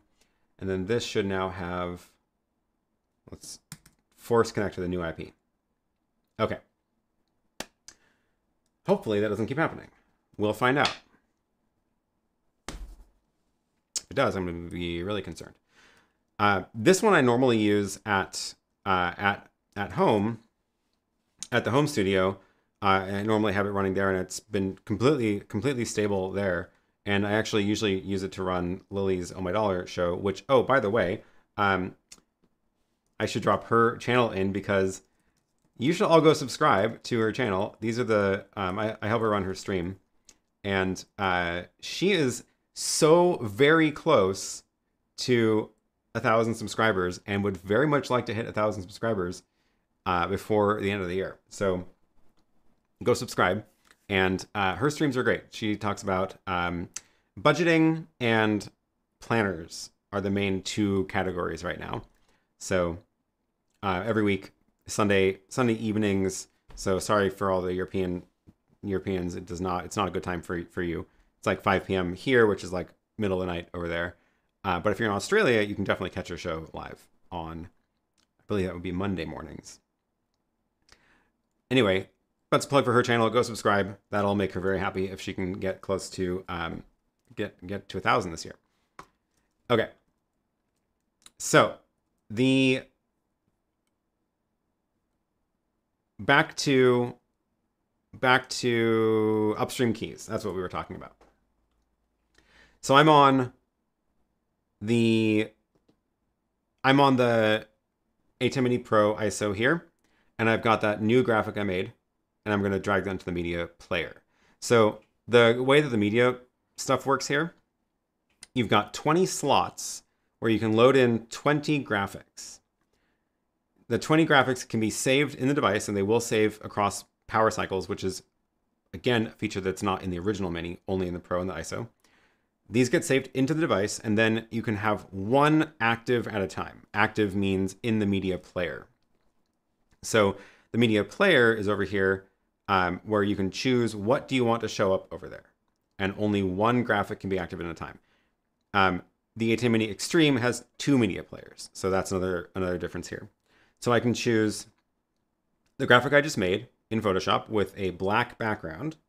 I did that with a black background intentionally to show you Luma Key. We'll do this again later with a transparent background, which will give us a much better result. So for now, we have a black background with the Luma Key. The other way that I might do this is, where did my...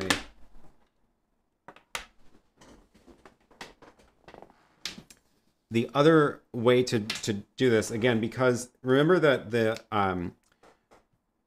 the fill source, like we can choose media player 1, but we can also choose any of the HDMI inputs, which means if you have some other device that's generating graphics, like for example, Keynote on an iPod Touch, which is a really cool trick, you can generate graphics from Keynote on an iPod and then bring them in over HDMI. And that's another reason why you might have a black background. So we can do that in a second too. I'll just leave that over here with the HDMI cable that I can plug in. So, okay, we've chosen Media Player 1 as the fill source. You can see it auto chose Media Player 1 key. There is no alpha channel in that graphic, so it doesn't matter. And then we're going to leave mask off and leave this off for now and see how this actually looks. So going back to, so this is set as the upstream key. I can actually now press the on air button, which brings that key on air. So now you can see what it looks like. So if I take it off air, you see the camera, and if I take it on air, it covers it. Because again, it's that layer. Think about those layers. The camera, or whatever camera is selected, is in the background, and I can, change what's in the background. The upstream key will sit on top of that, and now you can't see the camera at all because the Luma key is not set up properly. So I have a black background, which means I can remove the background with the Luma key. And the clip and the gain are the two settings you want to change, and you basically just want to dial it in until the background disappears. So if we go, we need to actually make the key source the same graphic. And then we can go and adjust that until it appears. And now you can see it's sitting on top of the image. And again, I can change the image behind it, and the upstream key stays there. This is what I mentioned by that gradient is not working very well. You can see I'm basically choosing one point in the gradient of the brightness where it's a cutoff. So I can choose with the clip where you want that cutoff to be, and that'll make everything darker than that transparent. But that means I can't get a smooth gradient out of it. If, for example, if you had, let's see what we can do with Keynote. So in Keynote, I can go make a similar graphic. I can start with a black background here. I'll just show like the main title screen, the main slide. So Keynote is showing just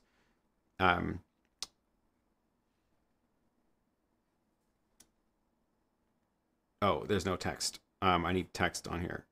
So we can type in like presentation title. I'll just put my name. I'm very creative. So, okay, there's my little presentation. There it is. So I can plug this in to one of the inputs. Let's grab number 2 and replace that with Keynote. And now take a look at the multi-view of the ATEM. So this is my iPod, and if I go and press the play button, it'll go full screen. So now I've got, again, same idea, right? It's a black background and white text. So if we go into the key settings and choose computer as the fill source and the key source, important, then all of a sudden my name is now overlaid on the screen. And again, changing the clip will adjust how much of the like edges of the text are being removed and being transparent, because there is going to be some anti-aliasing happening. Like I can see on this, I can see it here. There's a little bit of black outlines around the text because it's not black, it's actually dark gray. But if I adjust the clip, it'll get rid of some of that. But it's not totally smooth because we're using the Luma key. So that's Luma key. If you did want to add a mask, that basically just will crop and avoid, just ignore whatever is cropped. So like if I take the left into let's see, negative, where was my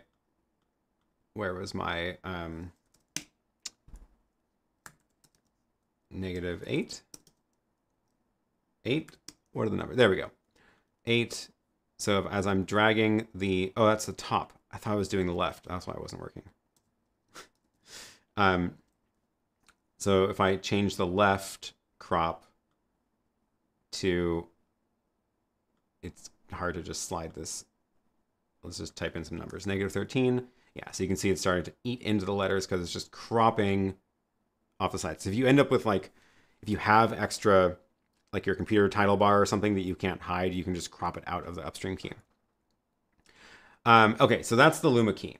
And the idea is it will remove anything that's darker than a certain amount, and it is not going to give you the smooth gradients. One of the other options is the chroma key. Actually, before we do that, let's take a look at the chat. Are there any questions about Luma keys? Keynote on an iPod, the ultimate presentation device. Yep.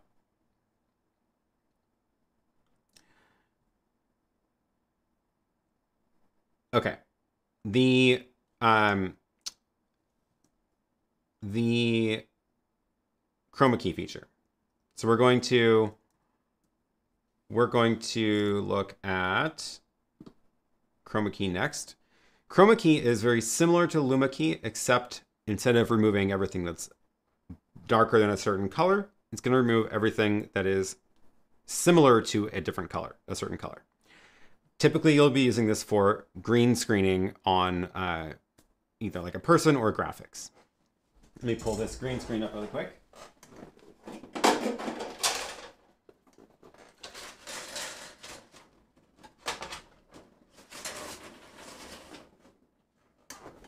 So first, big caveat, I have not lit this green screen very well, so this is not going to be a very good demonstration of chroma keying, but it will get the point across. So again, think of it, you got layers. We've got whatever's in the background here right now, it's my my overhead camera. We can choose what is the fill source, which is what is on that middle layer. We're going to choose my main camera, which has that green background now. And it looks like I didn't pull it up high enough. We'll have to test, we'll test the crop feature for that. And then we get to, we can sample a color or just choose one, but I like using the sample feature. And basically this gives you a little, you drag it around and you can pick a color from the scene. So I can see that like, I'm finding a green that is on the background here. There's the dark green and it kind of gets brighter towards my shirt. Then there's my actual shirt. We could chroma key the blue out of my shirt. We could chroma key the red out of my shirt. But we're going to start with the green background. And maybe around there. And let's turn that on air. And sure enough, it's already working. So it's taken my, here's my, here's the whole scene. You see my green screen does not fill the frame and it's not perfectly green. So when I change the background layer, it's now putting myself over the background layer. And we now can adjust everything about the keyer. So we've got foreground, which is choosing, you know, how much of that similar green do we want. Here's the sort of opposite end of it. Here's the key edge, which is how blurry do you want that to be. It looks decent there. This green is too similar to the background, so it's getting removed from my shirt as well. And then if you need to, if you end up with like some of the green reflecting back around the edges or something, you can use the spill and flare suppression to fix that. And then mask. So mask lets you again just sort of crop everything in the key. So the top, I can drag the top mask down until it hides that black bar at the top. I can take the left in even more until I get to where that green screen starts. And on the right, we might go 12, no, 11, no, 10. It's just, there we go. So now it's looking better, except for my shirt being keyed out as well. But I'm able to now, this is that middle layer, and I can put anything behind it, and I'm sitting in that middle layer. So I can change, for example, the background to, let's grab my channel art into the media player, and then I can switch the program to the media player, and now I'm sitting on top of my background. Or I can grab that layer graphic, and we can talk about layers while I'm layered, sandwiched in the middle of it. And now I can do things like point to, upstream key, input select, downstream key. So that is your chroma key feature. Turn that off air. And are there any questions about that in the chat?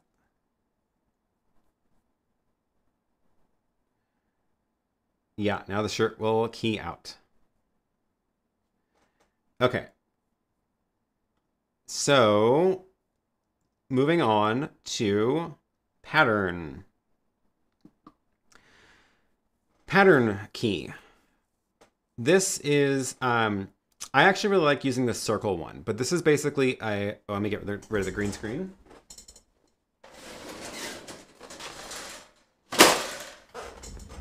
And if you light your green screen better than I did, you will get a much better result. And you can probably actually not key this out and also effectively key out the green background. So, okay, let's talk about the pattern key.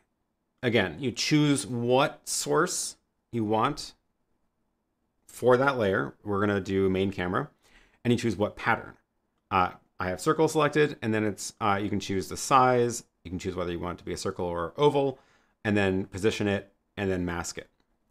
And start with mask, and then flying key. So this is not on yet. Let's go ahead and turn it on air, and there it is. So here's the circle. I can choose the size of the circle. I can choose the position of the circle, which is going to move it up relative to the image. Let's make it look like, let's go a little bit bigger and a little bit down and a little bit over. Great. And then softness is how much of that you want to blur. I like it not super harsh, but let's do it like that.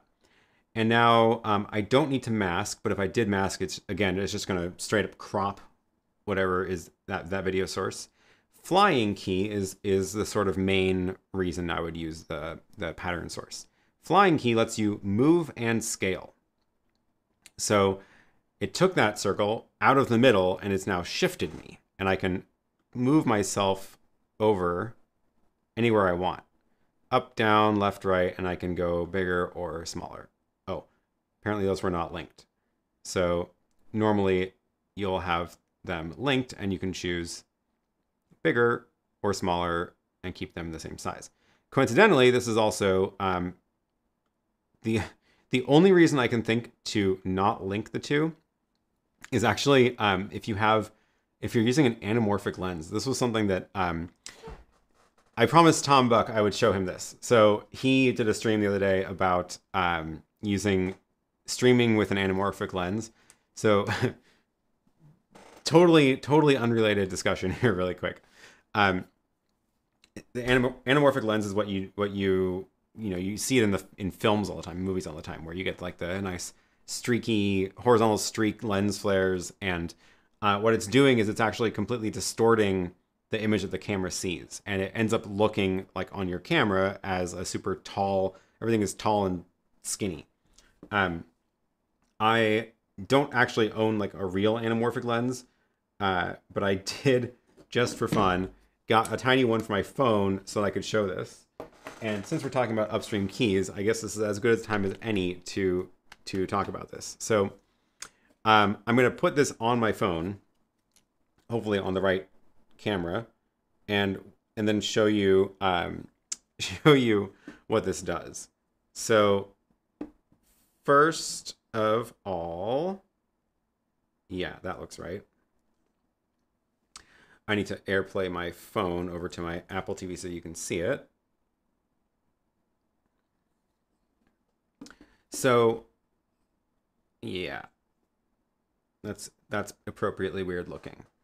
So I've got the little anamorphic adapter on it, and this is now what this is what the phone is seeing. So if I look at myself, I look very distorted. I'm also not exposed well. I should be able to change the exposure in here a little bit. Let's see. Let's go down a notch. That looks a little better. Okay. So I look super distorted, and I would like to unsquish myself. And most of the ATEM cannot do that. Most of the stuff in the ATEM can't actually mess with video. So what I can do, though, is... So, wait, that's the ATEM program. I want to show you this. I need to send my Apple TV over to the ATEM, so I'm going to go and do that one. Should get the Apple TV feed. Oops, that was not the right one. No, I can't see myself. Was it G? Oh, yeah, of course.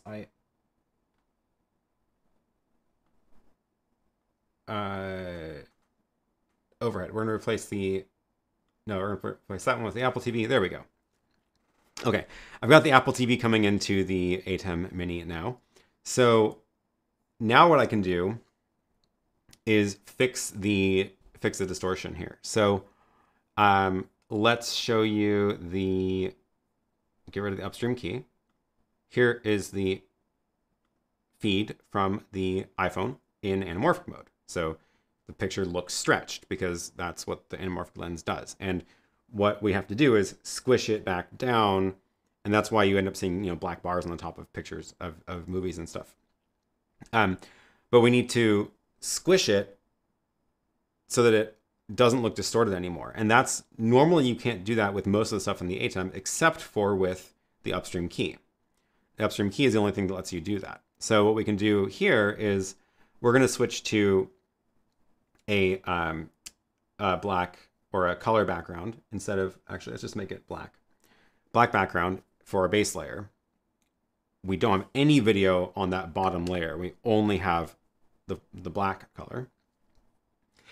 And then we're going to, oh no. Okay, it just did it again. So something is wrong with my network here. Reconnect. Okay, there we go. We can use the DVE, is probably the right way to do this, to actually squish this picture. So again, DVE is one of the other upstream key options. We can choose what image to use, which I have it coming in as the input 3, which is now inappropriately called side. We're going to reset the position of this to just be in the center and full size, and then we'll turn on the upstream key. So now it looks like it's not doing anything. What we can do is now, as we change the size, we can shrink it, right? But if you unlink it, you can change the Y independently. So I want X to be 1. This is a 1.3 anamorphic lens, so 1 over 1.3 is 0.75. So if we set the Y to 0.75, that should look about right. And now we've de-squeezed the anamorphic lens and it looks more or less correct. And we've now got the black bars on the top and bottom because it's still being presented in 1920 by 1080. So that is how that's how you can use an anamorphic lens with the ATEM Mini using your upstream key. And now if I shine lights on here, you get the pretty streaky blue horizontal lens flares. So yeah, that is fun. That is very fun. There you go, Tom. That is for you. Now you know how to do it with an ATEM Mini Pro. Okay, let's get rid of this nonsense.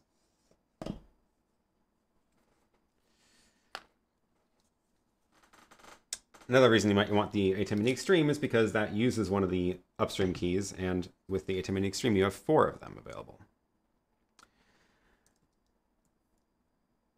Okay, getting that back to the side camera and unshare my iPhone screen.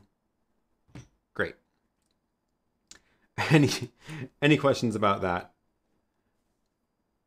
PhotoJoseph talked about anamorphic lenses on a stream, if I recall correctly. Yeah, I think he did just do a video about that. Let's see if I can find that. Oh yeah, it was like a month ago. He used real anamorphic lenses for that, not just the little iPhone one. So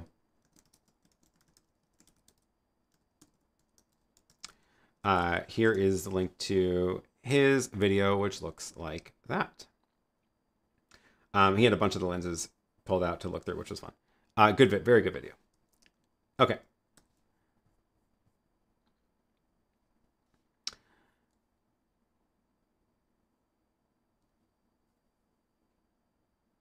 despite the keying out of your shirt, chroma works quite well relative to other keyers. Yes, I agree. The chroma key on the ATEM Mini actually has been significantly upgraded compared to the other older ATEMs.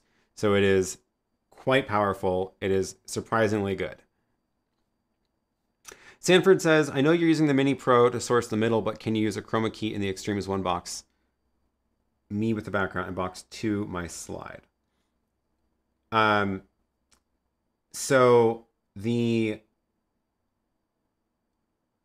you have the Extreme, then what I would do is actually use SuperSource for that, which is how I'm building this layout, which is basically what you're talking about, right? Where if you want a slide like from your computer, this is my computer screen, but it could be some other whatever, anything else. That's box 2, and then this view of me is box 1.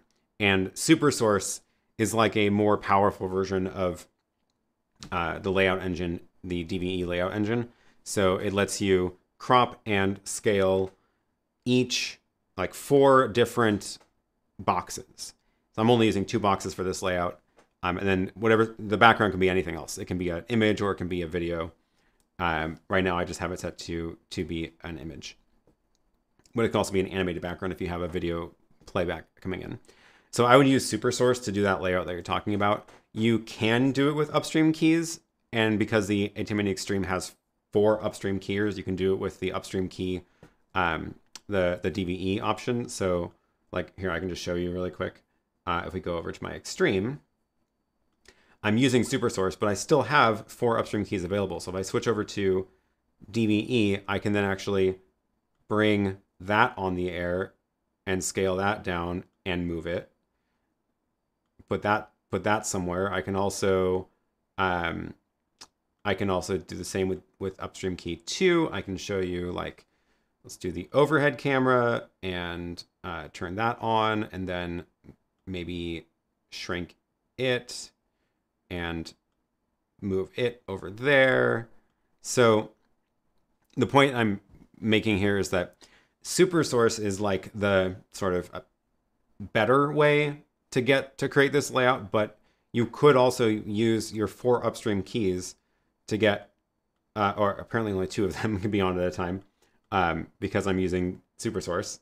I remember that from last time I tried this. If I change away from SuperSource, then I can bring, nope, why can't I bring those 2 on? There's a trick, there's a trick. Is it, oh, I remember what it is.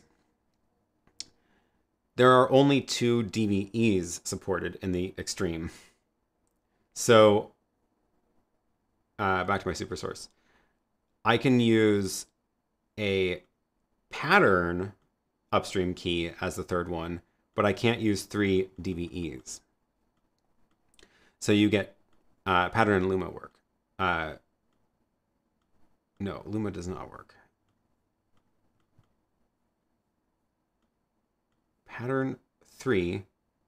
Okay, there's some other weird limits going on here. I can't tell what it is. That 4th one I can't bring on when it's set to pattern. Oh, it's because I'm using SuperSource again.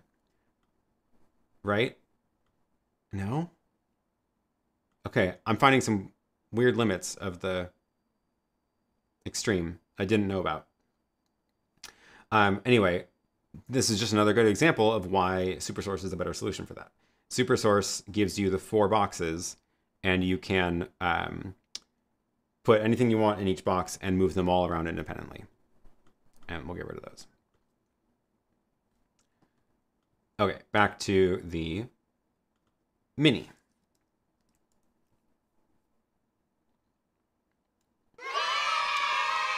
Oh, thank you, Peter. I found a couple of live stream videos on YouTube with 25 frames per second done with ATEM Mini, but I can't manage to do that. The stream always will be 1080p 30. Do you know a solution for that? Oh, good question. Let's actually talk about that really quick. So one of the other sort of setup things I haven't talked about yet is the all the frame rate options available in the ATEM. So here I'm on the ATEM software control app. This is also a really confusing thing. There are two different places that there are settings. Preferences is like for the app. I never go into this. The gear down here is the actual settings for the ATEM. So this is where you can change your labels. So they all start out as like camera 1, camera 2, but I like to name them something. So I've chosen main camera, computer, side, and overhead. You can name your outputs too, but I don't ever change those.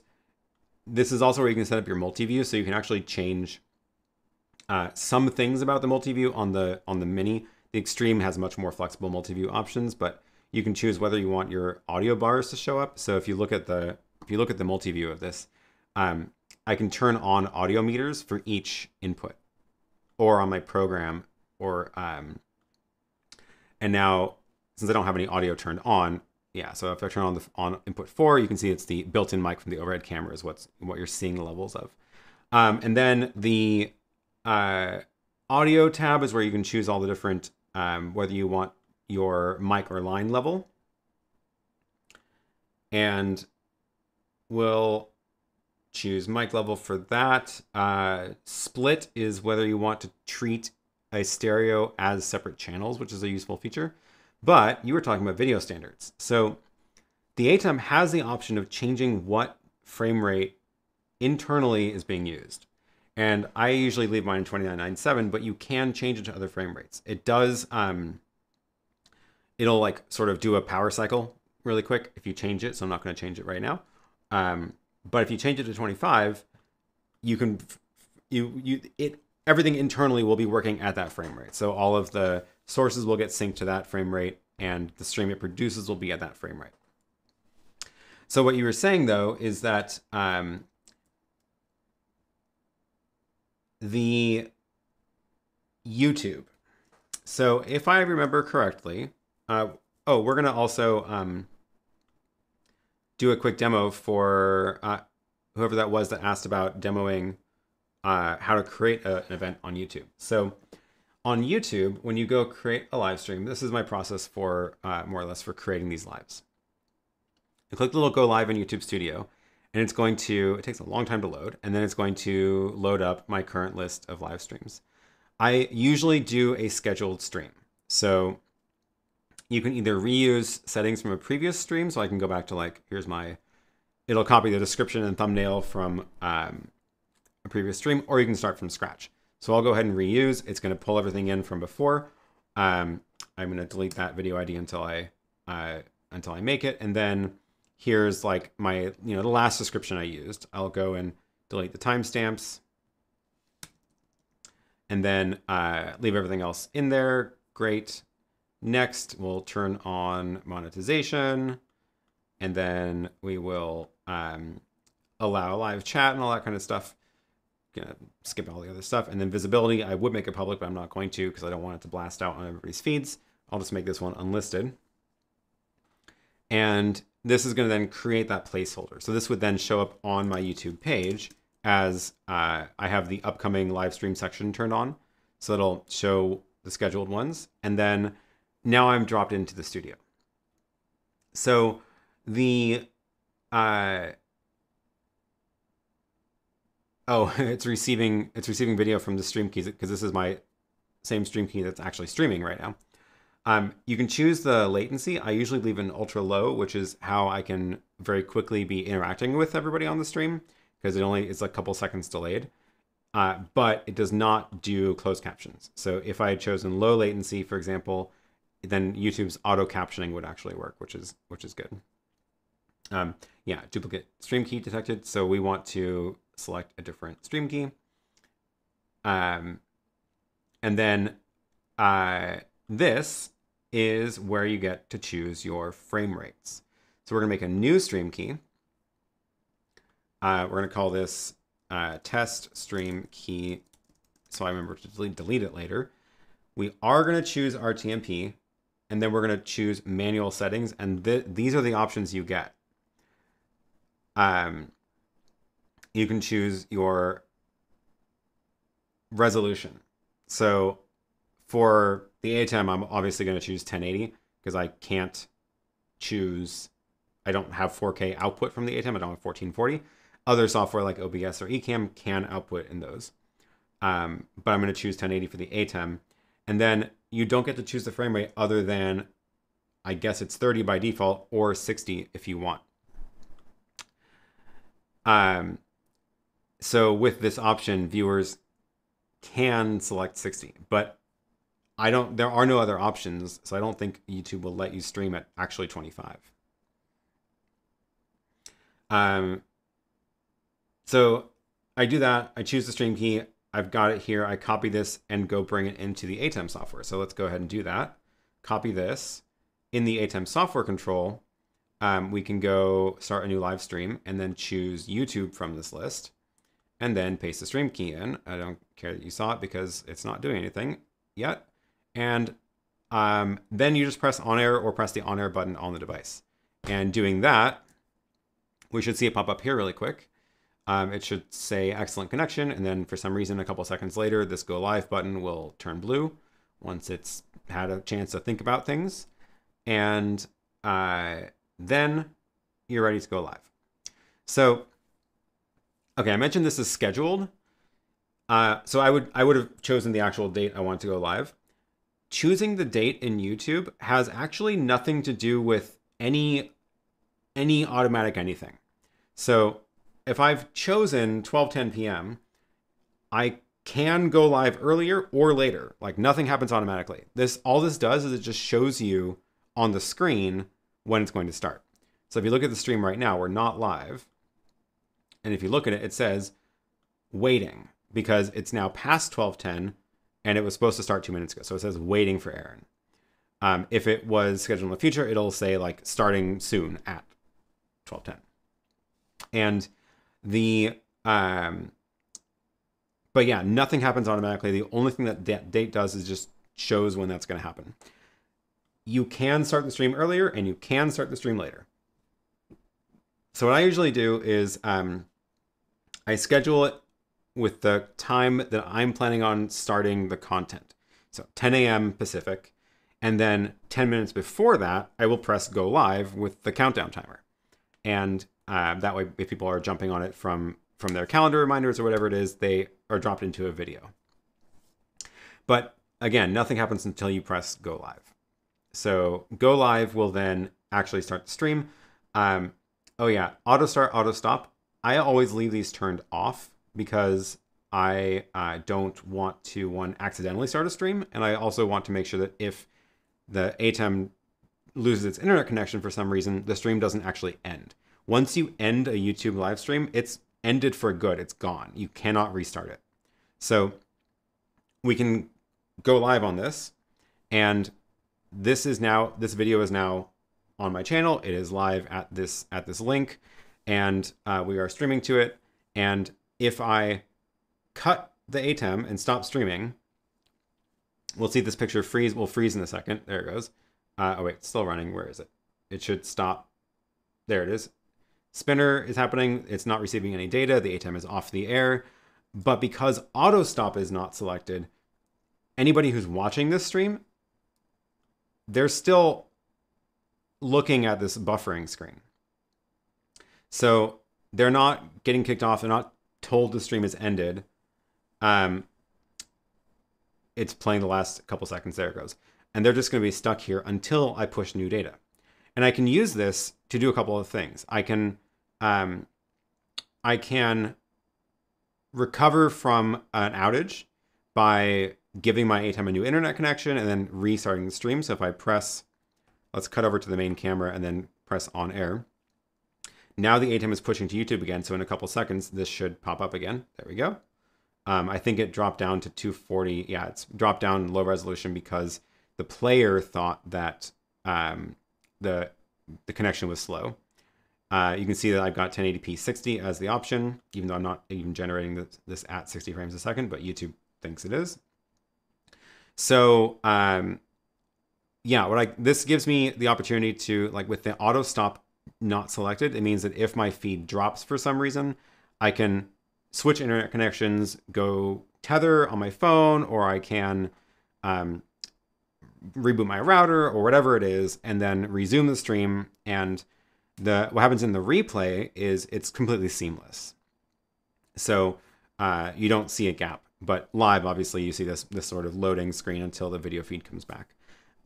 Interesting trick is you can actually also push data from a different device. So the stream key is loaded on this ATEM, but I could also then take a YoloBox, plug in the same stream key, stop streaming from the ATEM, start streaming from the YoloBox, and it'll push to the same YouTube video.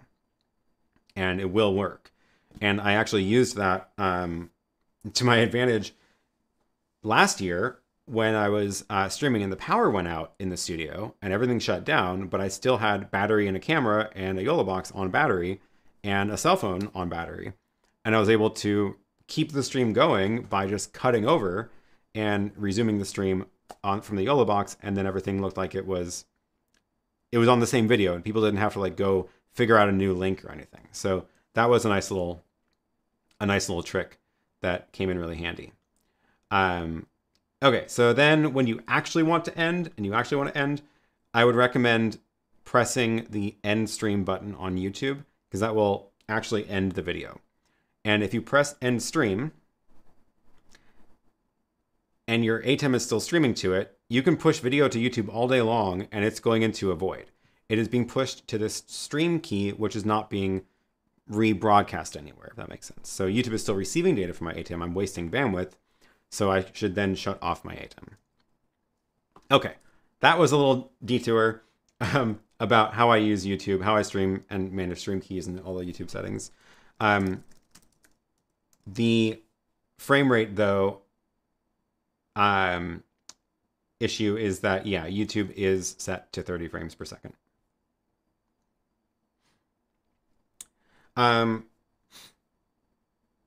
Okay. Back to the questions. What questions have we got here? What's the maximum bitrate on the ATEM Mini Pro when streaming? Good question. Let's talk about the streaming bitrate options. So in the ATEM software, again, back in the ATEM software, in this streaming section, you get this little quality selector, and you can stream any of these settings. These are the built-in ones. What this does is this changes the bitrate of the H.264 encoder. And this is one little weird thing about the ATEM. There is one encoder for the H.264 encoder in the ATEM, and it can do two things. It can stream that output from the encoder, or it can record that output to disk. So whatever you've chosen here will affect both of those. If you choose HyperDeck High, which I don't really know why it's called HyperDeck High, but it's 70 megabits a second, that will change the encoding bitrate of the H.264 encoder, and it means that's what you are recording to a drive, but you can also stream that to YouTube. I can tell you from experience, YouTube is not happy about it. If you do that, let's go actually try that really quick. We're going to go and make a new live stream in YouTube, and we can go schedule a stream. Streamed, yeah, we'll reuse that one because it'll copy the stream key. I'm going to make sure it's unlisted. And then it should have that same stream key selected. Yeah, test key. So because I've chosen HyperDeck High, the encoder gets switched into 70 megabits. And if I press on air, it's going to push 70 megabits to YouTube, which is a little bit outrageous. Hopefully that doesn't break my bandwidth. I should have enough bandwidth for that to keep the mainstream going too. YouTube is going to say, cool, we got some video. And then it's going to start complaining. It should start complaining pretty quick that this bitrate is way higher than it should be. If you look at the multi-view of the ATEM, the ATEM is a variable bitrate encoder, so it will only use as much as it needs to. So for example, if I switch to a still graphic, oops, I hit the fade to black button instead of the auto button. If I switch to a still graphic, it doesn't take a lot of bandwidth to encode a still picture that is not moving. So you can see the bit rate is dropping. because there isn't any need to waste data on encoding a static graphic. So it's now sending a 0.19 megabit a second stream. And if we cut back to the camera, it's going to shoot back up to as much as it needs to encode this picture. This picture is relatively simple to encode because this background is so, it's relatively flat. There's not a lot of detail in it. If I switch to, so we're hovering around what, 37, 36. If I switch to this one, there's a lot more detail in there and a lot more things are moving because there's so many copies of me that this should take more bandwidth to encode, and we should maybe see this jump up. Maybe there's still not enough detail in here to cause it to jump. But anyway, you get the idea. It's a variable bitrate encoder, and it's going to use as much as it needs to. So YouTube will accept a feed at this bitrate, but it will not be happy about it, and it might fall over. You might see buffering on YouTube because it's encoder. It's trying to transcode it to a reasonable bitrate and it's failing, but you can push that. You can go into your software control and change to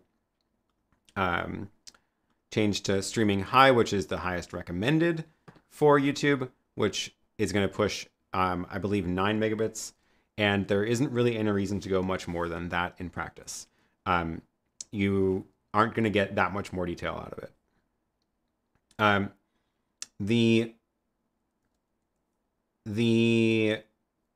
Okay, other questions from, yeah. So max bitrate for recording and streaming using the Mini Pro and the ISO. The ISO and the Pro are the same other than the ISO recordings features. So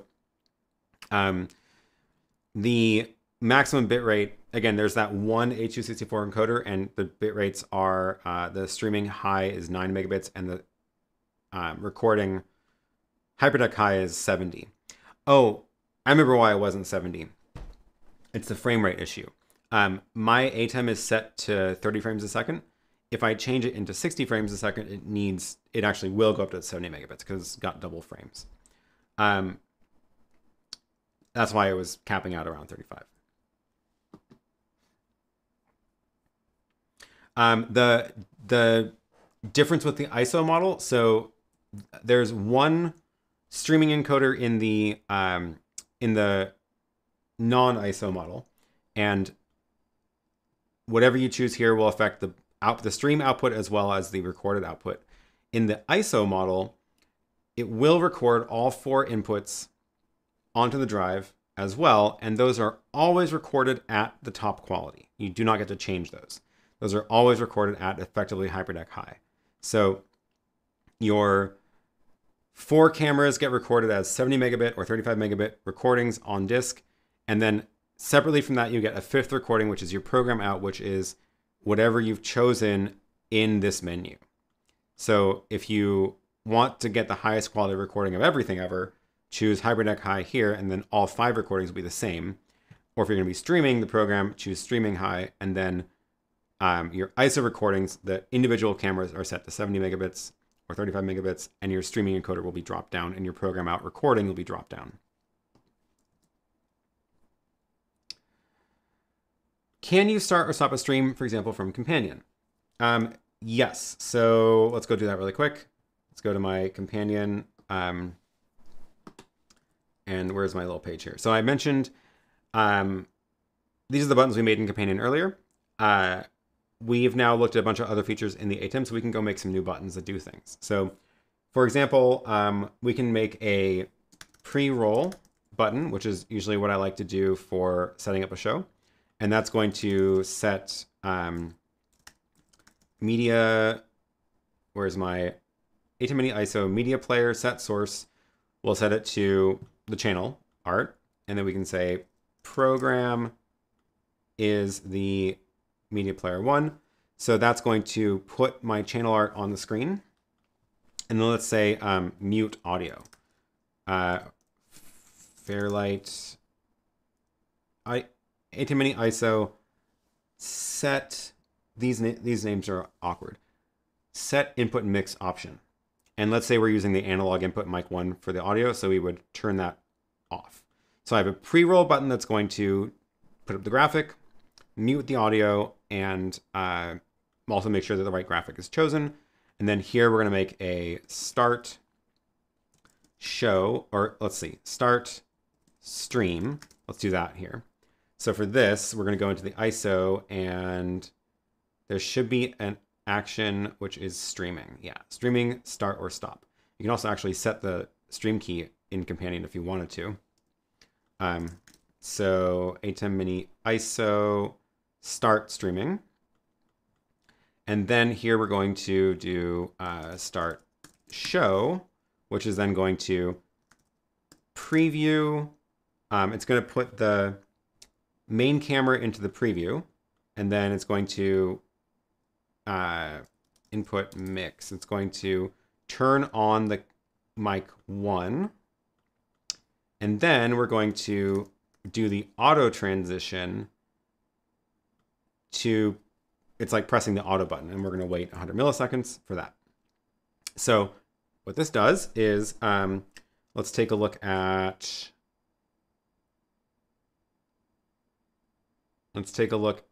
the, unfortunately, I don't have a good way to show you these buttons. Oh, I know what I can do. I can launch the emulator. No, I can launch the web buttons and make it really small. And then, oh no, it was on page 50. Can I just say page 50? Yes, I can. Okay, so we can do that. And then if I go and jump to this layout, you can watch me press the buttons. So we're looking at the multi-view. So as I press the pre-roll button, oh, it's not connected. Reconnecting. That's why they're all yellow. Oh, I changed the IP address. That's why. Go back into Companion and change the IP address for that connection. There we go. Okay. So now the buttons don't have the little icon saying it's broken. So when I press pre-roll, it's going to load that graphic into the media player, put it on the program, mute the input 1, which is, let's actually turn that mic on so we can see the levels bouncing around. Do we see, there we go. I can see the levels happening, coming in on mic 1. Yeah, that looks good as I'm talking. That actually looks a little bit loud. Let me turn that down. Okay. And then I will press the start stream button, which is actually going to push to YouTube. And you can see it went on air. And then I will run the start show button, which will switch the camera that's on preview to be this main camera, and then run the auto transition, which will do the fade. So when I'm ready to start the stream at the top of the hour, I'll press start show, and now we're live. So if I let's do it again, but let's not look at the multi-view. So this is what it looked like live. It would be this graphic. Hopefully I'll have a countdown timer over the top as well, which there's many ways to do, but you can bring it in through an iPod, a timer on an iPod, for example. Start the stream, start streaming to YouTube, go live on YouTube with your pre-roll graphic, and then start the show. It does the fade in and turns the audio on, and we're live. So that's the typical sequence I would use. And if you look at my actual companion buttons on my that I use for this show, that's what I've got here. Pre-roll, which does that series of things plus a few other fancy things because I have a lot more parts to the show than just those 3 layers. Map is when I switch over to show the map live. And then I have 2 different start buttons because when I start a show here, I need to turn on a different microphone, cut to a different camera. Starting at the desk, I turn on a different mic, different camera. And that's how I usually start the show.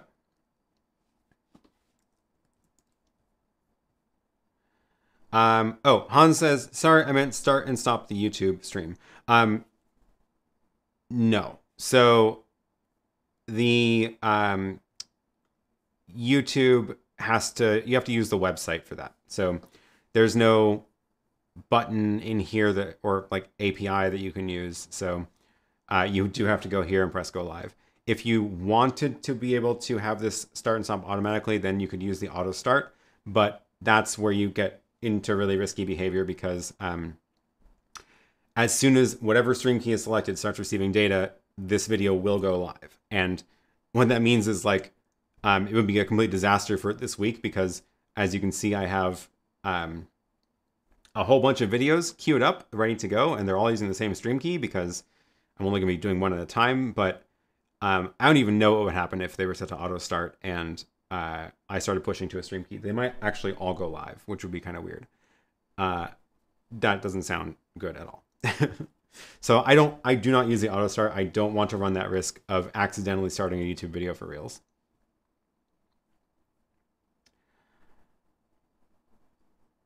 All right.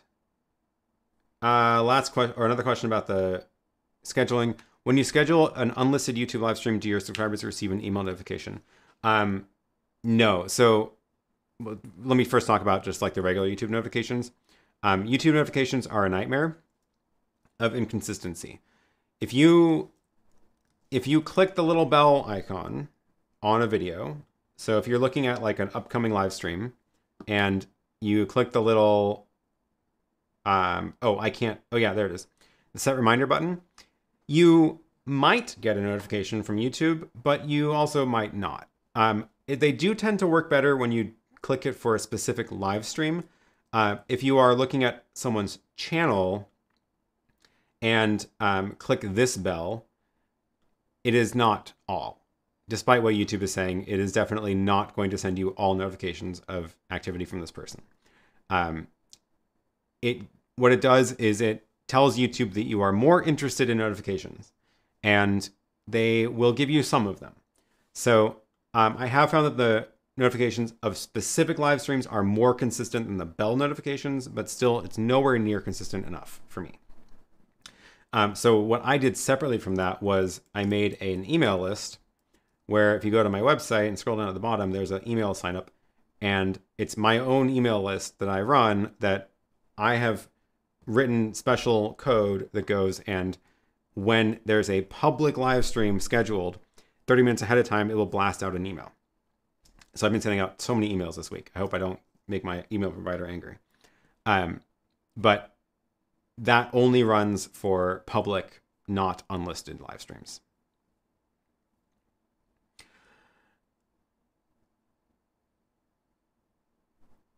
Okay. So where were we? Popping back to, let's stop that stream. Popping back to what we were, where were we? We were talking about upstream key. That's what we did. Talked about upstream keys. We need to talk about downstream keys. Thankfully, this is going to be a much shorter one. So, okay, back to this. So, base layer. Oh, I should do my little stinger. Talking about downstream keys next. Input select is that base layer. That's what do you want to be on the bottom.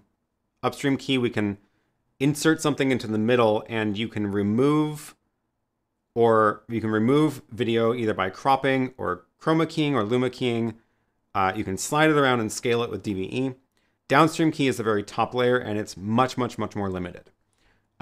If you look at the options available in the downstream key menu, there are, you choose what source to use as a downstream key. You can mask it, so that's cropping, and then you can choose pre-multiplied or not. There's no scale, there's no position, and there's no choosing whether luma or chroma. It's effectively always a luma key. So let's take a look at what I've got in the media player. We'll use this as an example again. Lower third. Remember, this has a black background, so the other way to do this is to look at to use my iPod as the input, which has just my name in white letters. So we can do an example with both. So the background layer, let's switch it to the side view. My background layer is a side view, and in the downstream key settings, I can use the media player one, which is now my little lower third with a gradient background, which is going to not work super great. No mask because it is a full image. Everything's on it the way I want. We're going to go ahead and just press on air, and you can see it completely covered everything up because it's not properly luma keying. So that's because pre-multiplied key is set and there is no alpha channel available in the image. If we go to Media Player 1, it's going to do something interesting. When the fill and key source are both set to Media Player 1, pre-multiplied key is going to give you weird results and it's not really going to do what you want. So don't check that. Unless you want the sort of gradient effect, but it's not, the gradient will look different based on the colors in your image, so it's not really going to be super consistent. But this is, normally you would, for a static image with no transparency, you would just use regular clip and adjust the clip to choose what level of black do you want to be treated as transparent. And that's why that gradient is not a gradient, because it's picking a line, drawing a line, and everything below that in darkness is transparent. If I switch over to the computer, which is my keynote presentation, you can see it's doing the same thing again, where if I have this set to low, it'll either not remove any of the darkness, or it will leave some black fuzzies around the edge. So you want to choose a value where it starts to look better. If you go too high, it's going to remove some of the actual letters. So adjust that till it looks right, and that's looking fine. This is, and that's coming in over the iPod. So, you know, as I'm switching slides on the iPod, I can change the text that appears in the downstream key. Again, there's no ability to scale or resize or move. So you need to make sure that your graphics are created in the correct position. So if you wanted this to be a lower third, it has to be actually a lower third in your source graphic. So like if I go to Photoshop, wherever you have this set in your 1920 by 1080 is where it's going to show up on the screen. And if your image is not 1920 1080, it's going to scale it. So like if I switched my lower third to this, which is like a 200 pixel image, it's made it full size and it's going to be super grainy, which is not good. So I'm going to switch over to that one, or in reality, I would not have a gradient because the gradient doesn't look good, and I would use something like that. And then switch over to the Media Player 1, and that is looking fine now because there's no gradient. So how do you actually get a proper gradient though? That's what we want to know. Back to Photoshop. If I get rid of my background and actually have Photoshop use a transparent background instead of a black background, if Photoshop has a transparent background and I export this PNG, it will export an alpha channel into that image.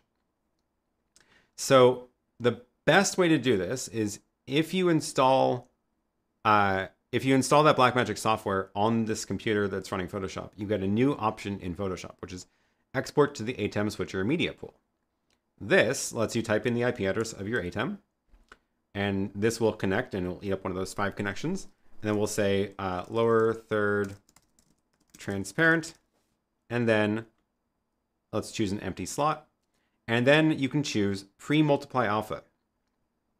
This is going to do the right thing.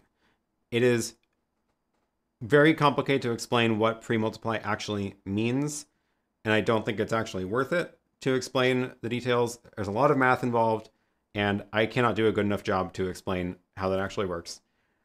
What you really need to know is if you have a graphic created in Photoshop with transparency, the best way to get the best result in the ATEM is to export it from Photoshop using this plugin and check that pre-multiply alpha box.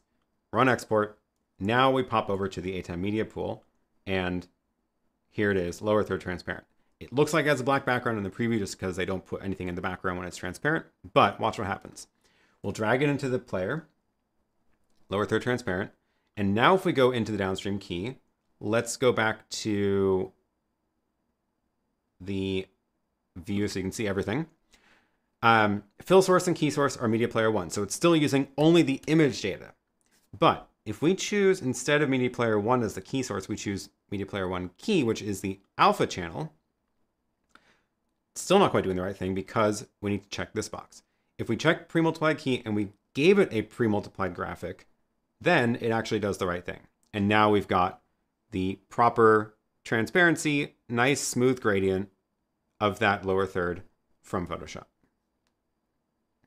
That's the best way to get your lower thirds with a real alpha channel into the ATEM. And I think that wraps it up for downstream key. So, any other questions about downstream keys?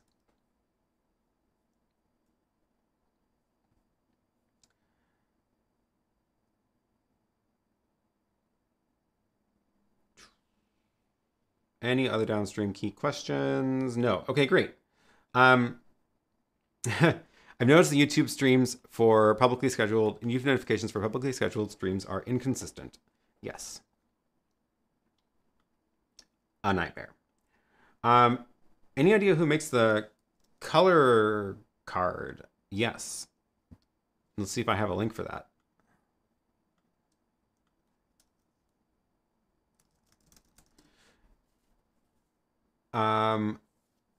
It is...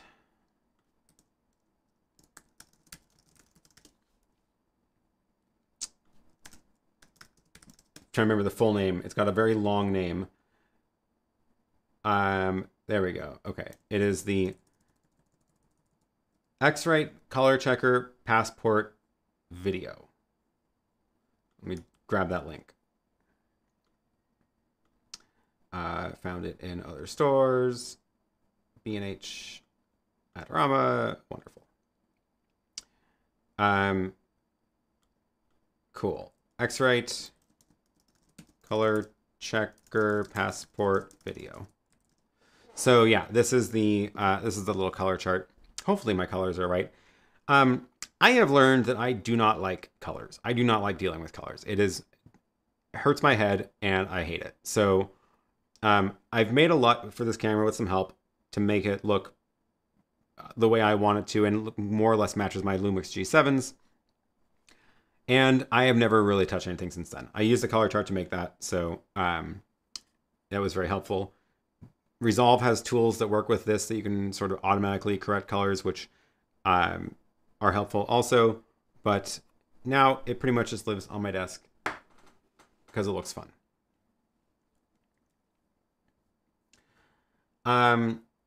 Oh, Andre is pointing out another option is to create a proper Targa file in Photoshop.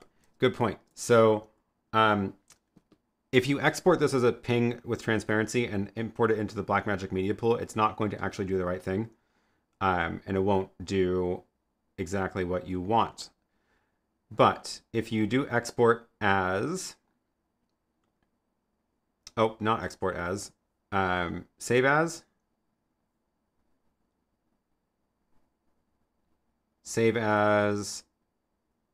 Targa. This should do the right thing.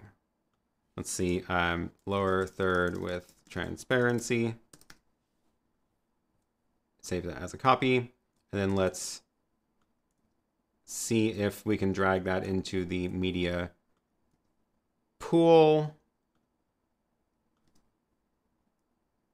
Ah, look at that. It's got a white background. That's interesting. Hopefully this works. I'm going to drag it into the media player and see if that swaps out nicely. It did not. That's interesting. I don't know why that should have worked.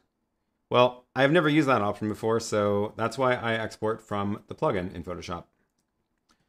I don't know why the alpha channel didn't get saved. Maybe I forgot an option when I was exporting. Oh, I probably did. There's a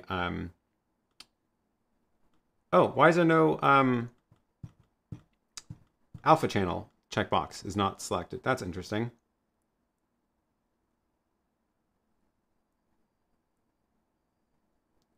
Yeah, I don't know. That's why I use the plugin from Photoshop, because it always does the right thing.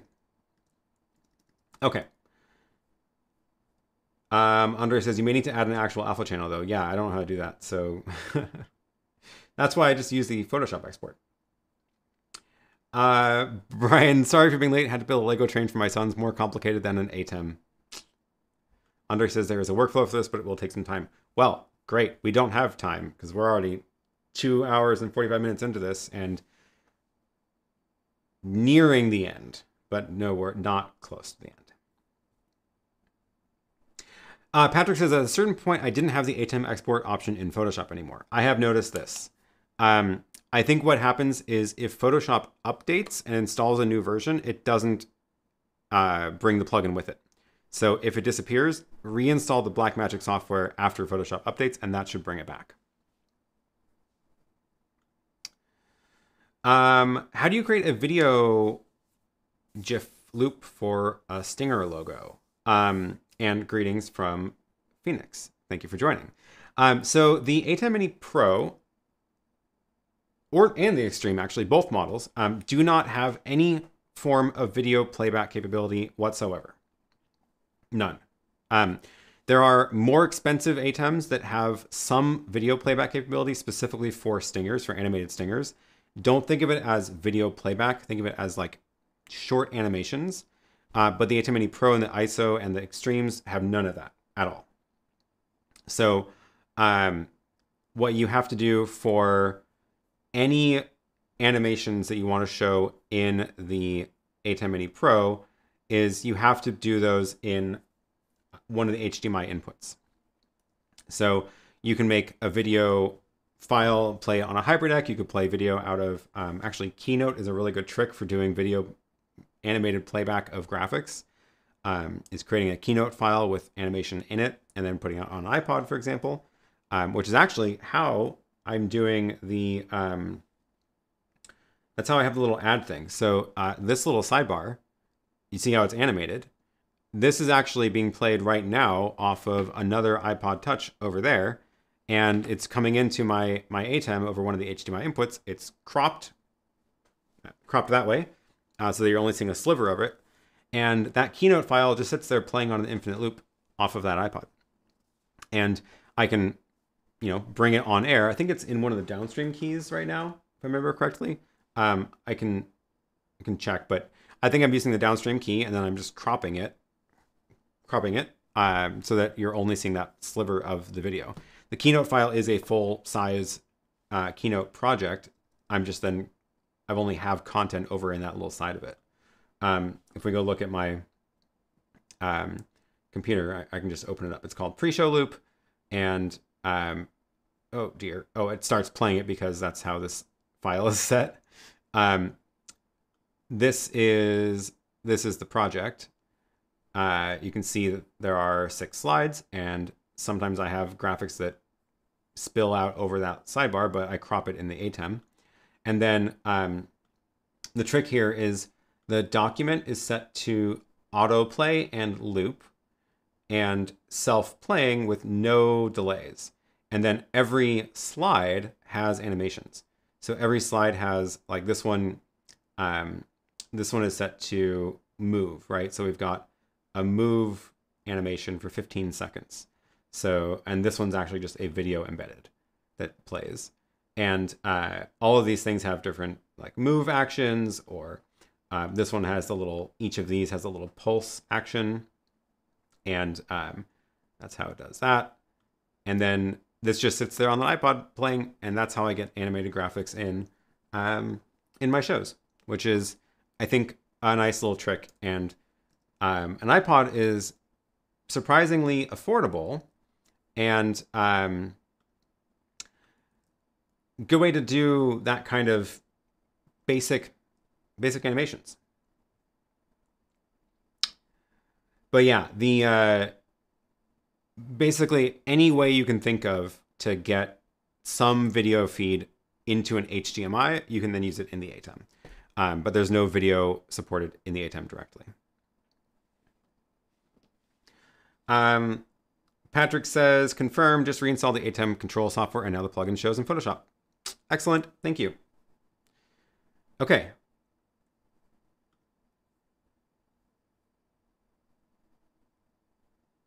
Downstream key. We wrap that up. So, going through my checklist here. We talked about, we haven't talked about audio at all. We need to talk about audio. We talked about buttons. We talked about buttons, switcher control apps, picture-in-picture, upstream key, downstream key. One other physical control thing I do want to talk about. These buttons over on the side here. These are the these are it's called the video out section. And this affects what comes out over the HDMI port. Again, there's one HDMI on the ATEM, and the HDMI is for multi-view, or in this case, what I'm seeing is the program. So these buttons choose what goes out over HDMI. So most of the time, I have it set to multi-view because I want to see the multi-view. However, you can also highlight one camera if you want to like check your focus and see the image bigger, or you can set it to program out, so you can see the mix, or if you're outputting to a recorder, you can do it that way. You can also change this from the software app. So if we go back to the other ATEM, where is it? It is here. Then there's this output menu on the top. And again, we've got most of the same options. You see the 4 cameras. Multi-view, program. We can also set it to preview, which is very not useful on the ATEM Mini Pro, but it makes more sense on the Extreme where you have 2 HDMI outs. And there's a special one called Main Camera Direct, or actually it's whatever your first input is, direct. And it's like a pass-through mode. So it's most useful for if you're plugging in a computer into input 1, you can output the computer feed out the HDMI port, not processed. So if your, for example, computer is 60 frames a second, but your ATEM is set to 30 for streaming, the output will be 60 and it'll be no delay. So that's useful if you want to like capture gaming, plug in your computer over in input 1, and then see the output real time on a TV. But those are your output settings there. We talked about the live stream section. We talked about recording. Again, the ISO recording is only on the ISO model, but that gives you 4 files on the drive, 1 for each input, plus your program feed. And then let's move on to audio, which I think is the last big section. But any other chats before we get into Fairlight? Target format was developed by True Vision for their video boards, supports 32-bit True Color, 24-bit plus, and alpha, typically uses True Color format. Cool. Thank you for the kind words. Okay, now we're moving on to Fairlight. So,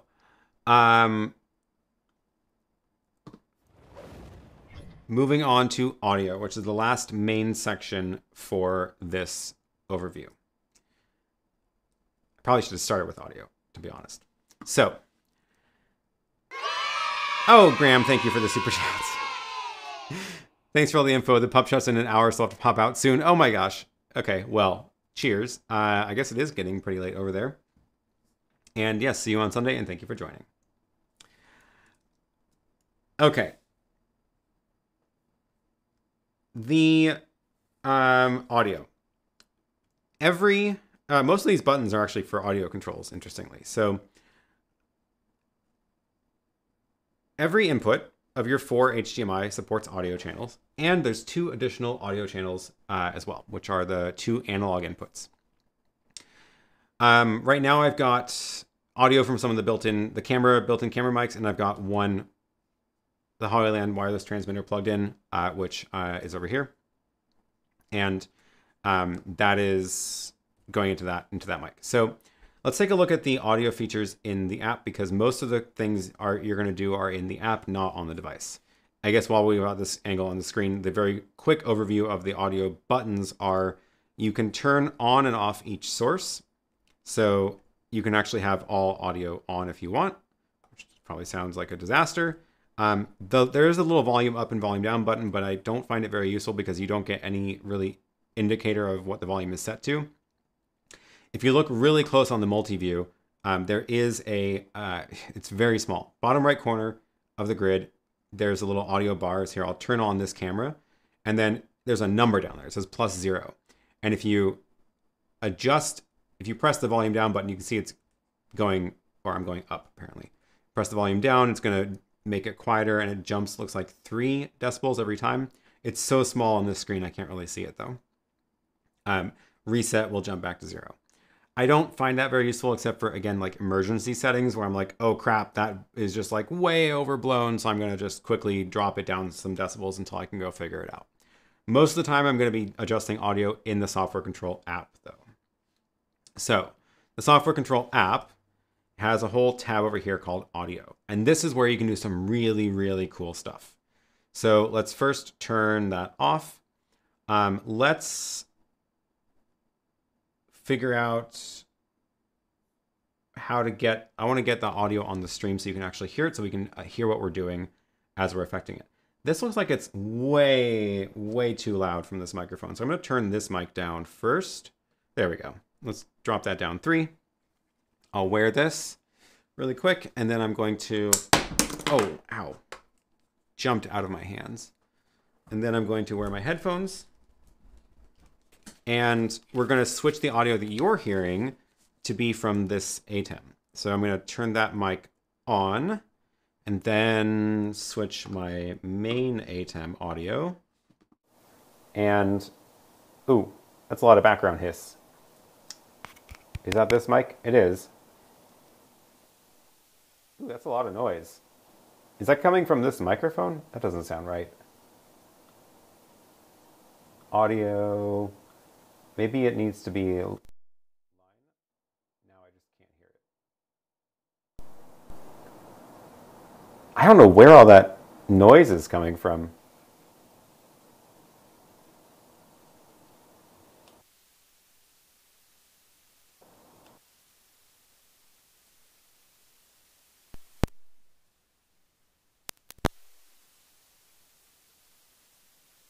Well, that's not good. Hold on.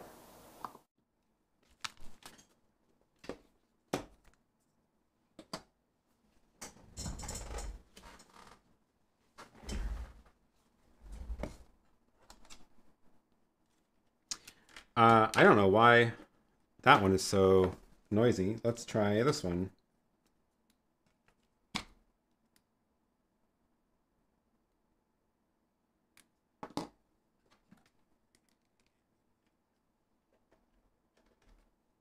So that's plugged in, that's charged.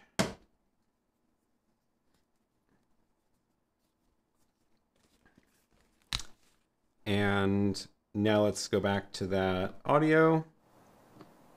Okay, it's still pretty noisy.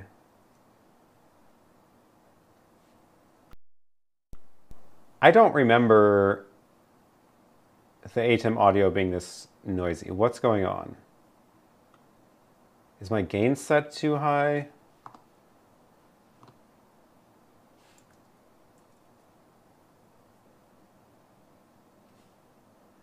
So it's just, there's just a lot of background hiss. Maybe you can't hear it on certain speakers, but I can just hear a quite a lot of hissing noise. And if I turn the mic off, it goes away. So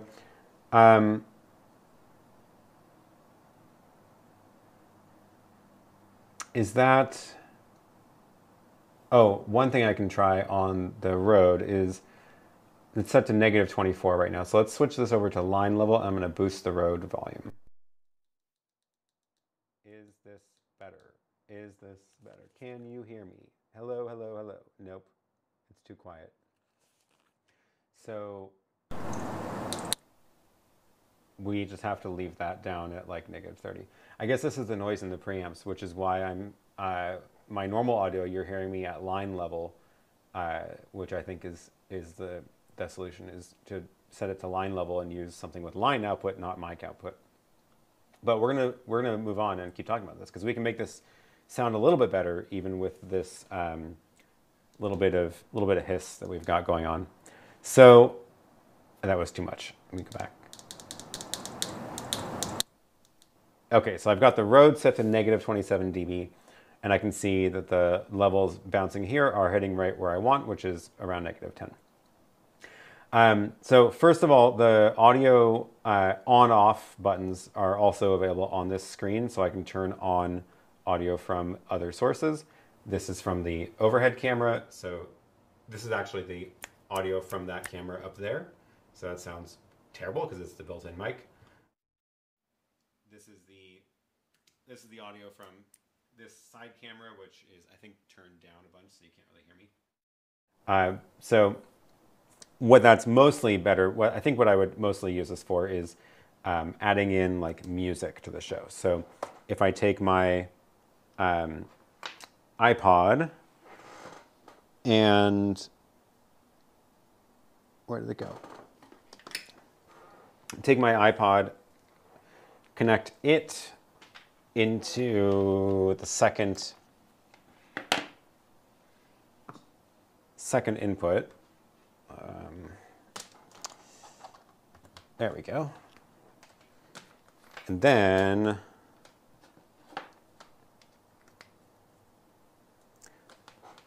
on the iPod, I can now just go into like the music app and play some tunes. So the iPod's just playing songs now, and in the computer we can see microphone 2. Yeah, oh, it's clipping. So we have to go here, set it to line level, and there we go, and we got some music coming in. And now I can bring that on the air. So let's go and bring it on. There we go. And that's way too loud, so I can just bring this down with the volume. And now we've got some background music for the stream. So that's the main fader. You've also got panning, so if you wanted to move the music to one channel or the other. Oh, apparently I've only got one. Oh, I'm only listening to one ear. I was like, why can't I hear it when I move it to the right? Because I only have one ear of the headphone on. And then you can also adjust the gain of the mic up here, which I don't need to do because it's fine, but you can hear that's going to boost the background hiss as well. So we'll set that to 0. This is also where you get to set delays. Depending on the HDMI camera you're using, you may need to adjust for the audio, for the HDMI delay in the camera. If you're bringing in your audio from a separate mic than the one that's in the camera, you might need to adjust it. You probably need to adjust it. This camera, HDMI delay is very, very low. It's basically non-existent. It's the Blackmagic Pocket 4K. However, I need to reassign my input to show you this. It should be, no, it should be that one. Switch to that one. Yes, so now in the ATEM, if I show you, the program from the ATEM, this is the program feed from the ATEM, and you can hear the audio from this microphone and the music, and it looks out of sync now because this camera has a much worse HDMI delay compared to the Blackmagic camera. If you look at the two cameras side by side, you see how they're totally different delays. So it also means in practice I should not show this camera and that camera on the screen at the same time like I'm doing right now. But if I want to sync my audio to this camera, I can adjust for the delay by setting a frame delay here. So the frame delay in the software control lets you add up to 8 frames.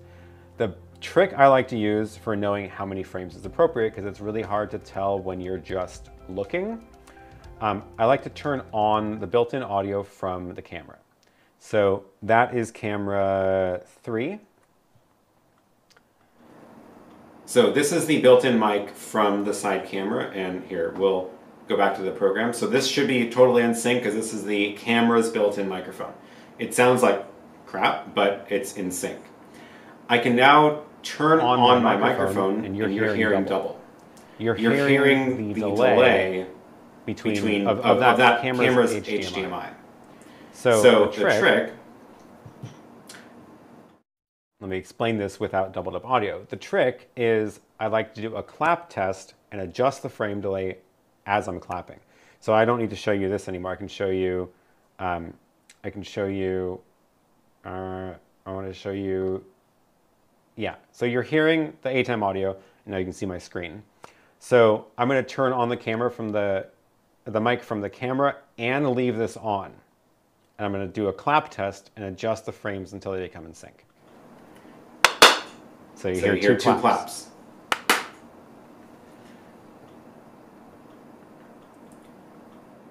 Let's try it with one. Closer. Two. Getting there. Three. So close. Four. Pretty good. Might be as good as we can get. Five. Oh. Yeah, I only hear one. The other one was the reverb in the room. So, you're still hearing both of my microphones, but you're not hearing me double anymore.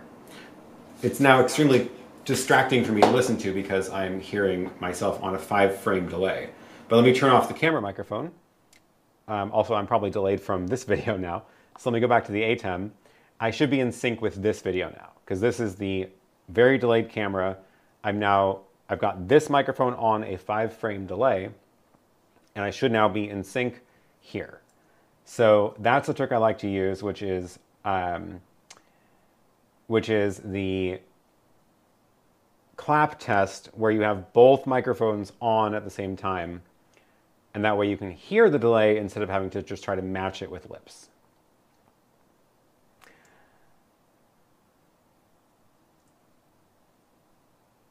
Okay, now I'm going to get rid of the delay because I want to switch back to that camera so I can hear myself again. So, I wonder how long explaining the EQ and dynamics will take. That's what we're going to do next. Before that, there was a question about the delay.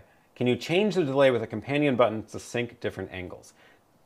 Kind of. I don't think there's a companion action directly for changing the delay, but we can check really quick. What I'm going to check is just make a new button and then see if there's... So Fairlight is the name for all of their audio stuff. But let's say set input mix option? No. Is it set fader gain? Nope. Is it, oh, that was adjust fader gain. Is there a set? Nope. I don't think there's an option in Companion, but what you can do is you can record a macro. Oh, we didn't talk about macros yet.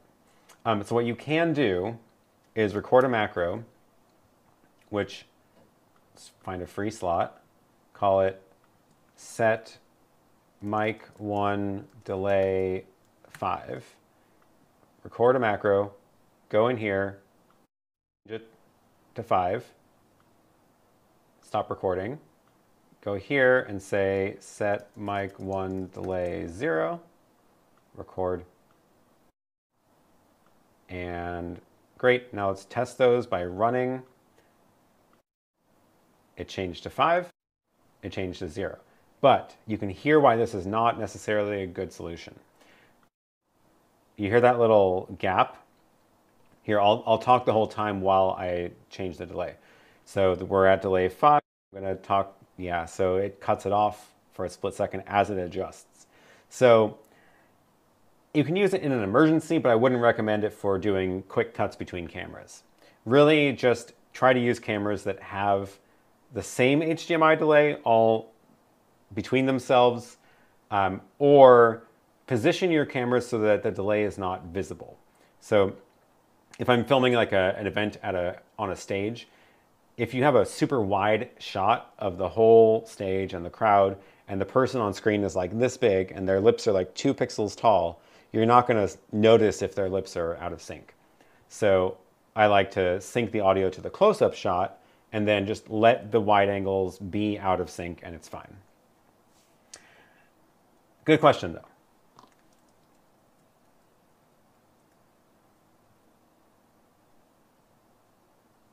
Okay, so back in the audio, that was the delay. I do want to talk quickly about equalizer and dynamics.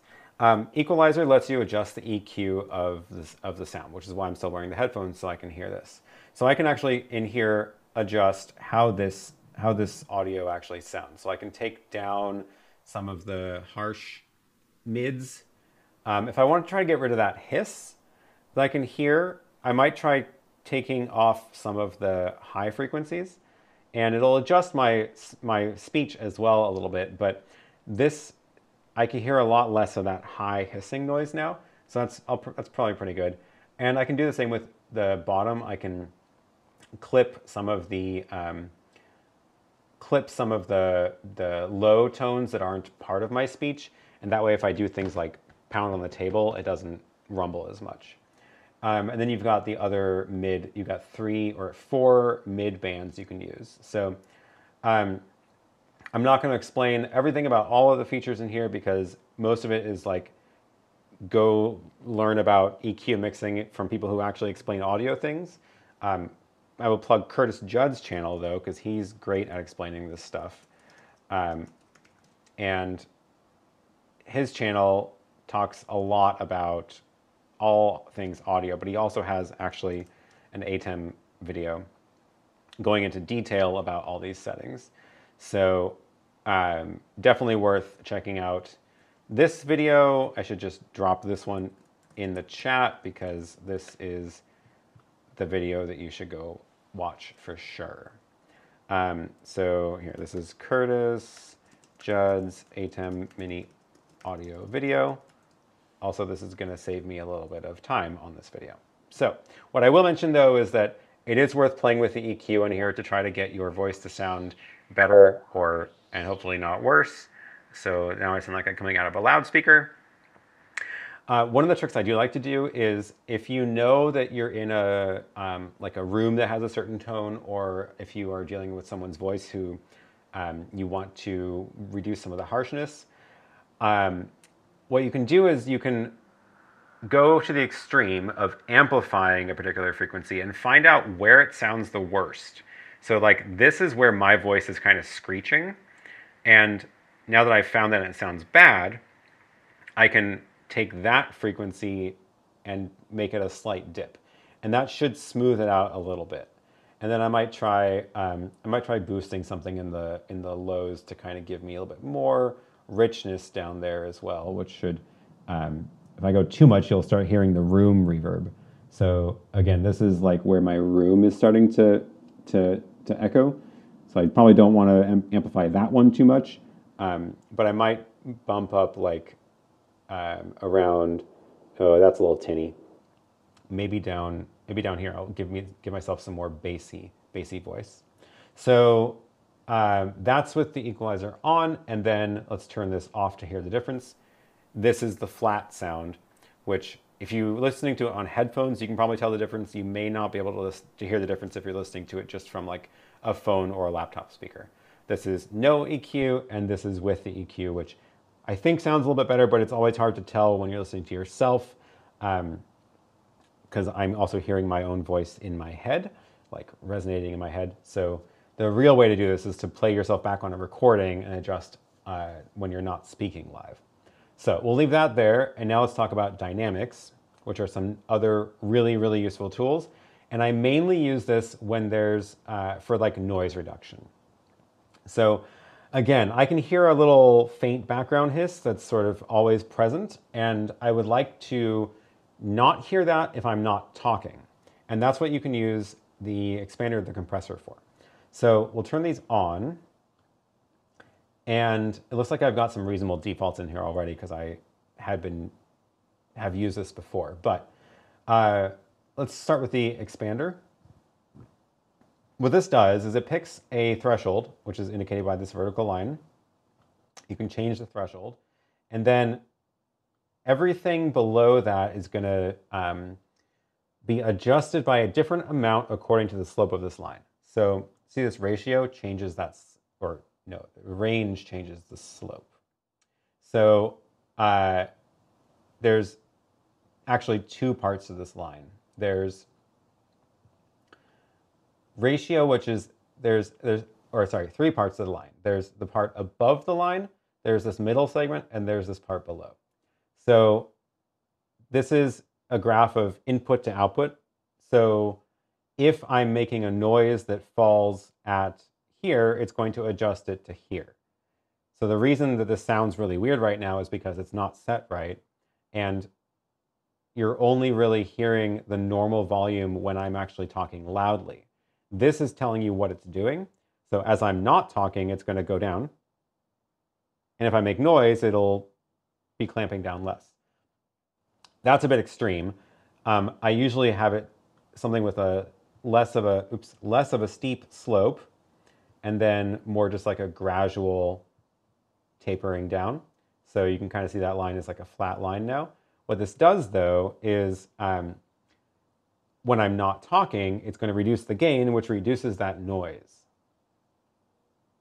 So now, even though there is a background hiss, if I'm not talking, I can't hear it because it reduces the gain. You can also adjust like how quickly you want it to recover from those. So attack is how quickly it will, or slow, it will react to changes in the volume. So this is way too high, so it's bringing the volume back up too slow. So I probably want that way down there, so it's quick to respond when I'm talking. And then release is the opposite. So that's how long should it, how slowly should it reduce the gain after I stop talking. So if I make a noise, you heard the clap, and then it slowly brought the gain back down. You probably heard some of the background hiss there. We can clap test with the attack set to like 100. You may not even hear this clap now. Barely heard it. It was a pretty loud clap. But you can see that it was slowly bringing the volume up, not quick enough so the speech sounds weird. So I just usually leave these at their defaults. So that's the expander, which is how you can reduce some of the quiet noises to make them even quieter.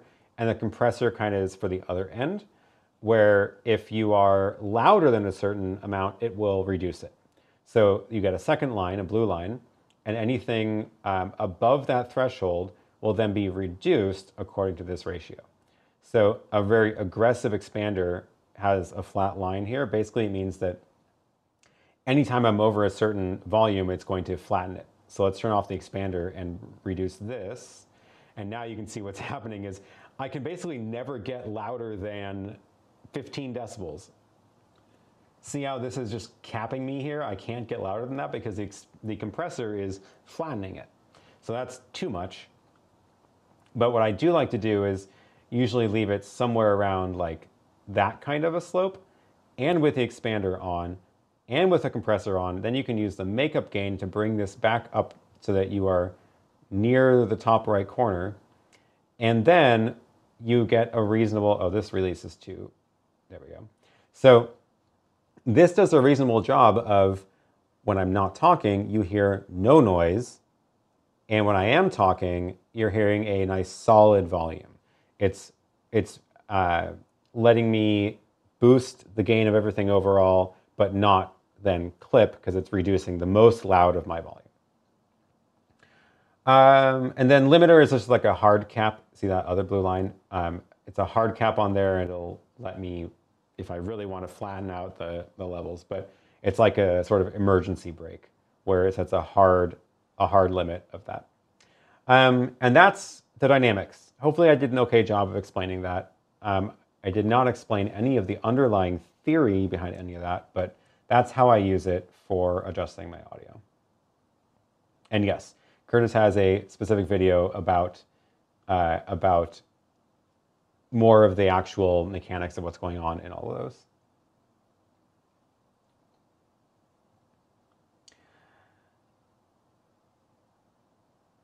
All right. Anything else on the fair? Oh, yes, audio follows video. So there's another button over next to each of these cameras, which is, oh, Michael, thank you for the super chat.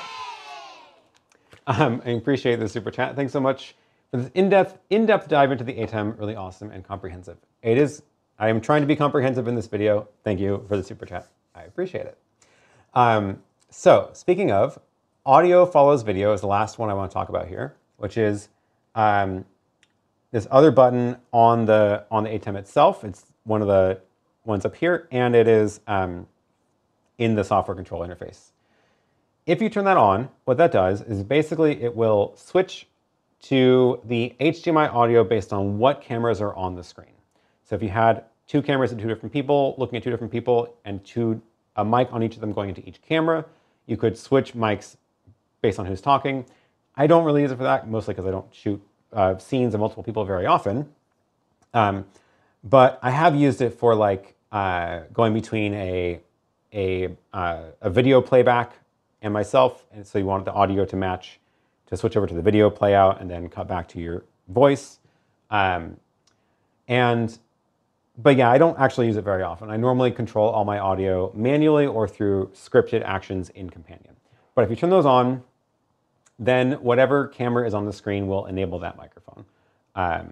You can see the little on-air light because camera 1 is on the air right now. And if I switch to camera 3, then that turned off. So that's audio follows video. The opposite, video follows audio, does not exist in the ATEM, but it does exist in the MixEffect app, which is another very, very, very cool feature of MixEffect. I did a demo of that already on my channel on Adam's interview. Let me pull up that link. This was a live demo of video follows audio. I'm not going to go through and recreate it all here because it's too much, but do go take a look. This is VFA, or video follows audio live demo. And in that video, I did have it running the whole time and we showed how it works. Basically what it does is, based on whose audio is louder, like which input's audio is louder, you can have it cut cameras. So you can use that for a multi-person interview really effectively, where it's all auto-controlled. So you can say you want you have a close-up of each person in the wide shot, and then if nobody's talking, it cuts to the wide shot. If one person is talking, it'll auto-switch to that camera. It's really cool. That's done in the MixEffect app, though, not in the ATEM itself.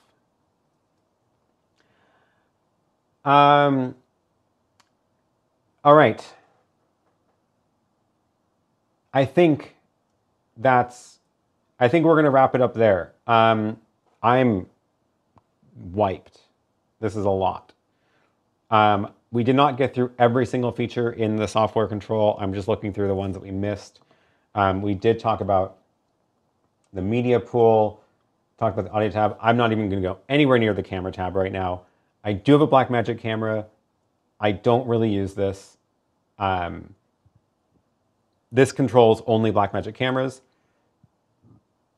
You can do things like color grading. I should switch back to my other microphone. You can do things like color grading. You can do exposure adjustments of your Blackmagic cameras. I'm not going to go into all that right now. Mostly because I don't really use it much, and I'm sure other people have done better explanations of it.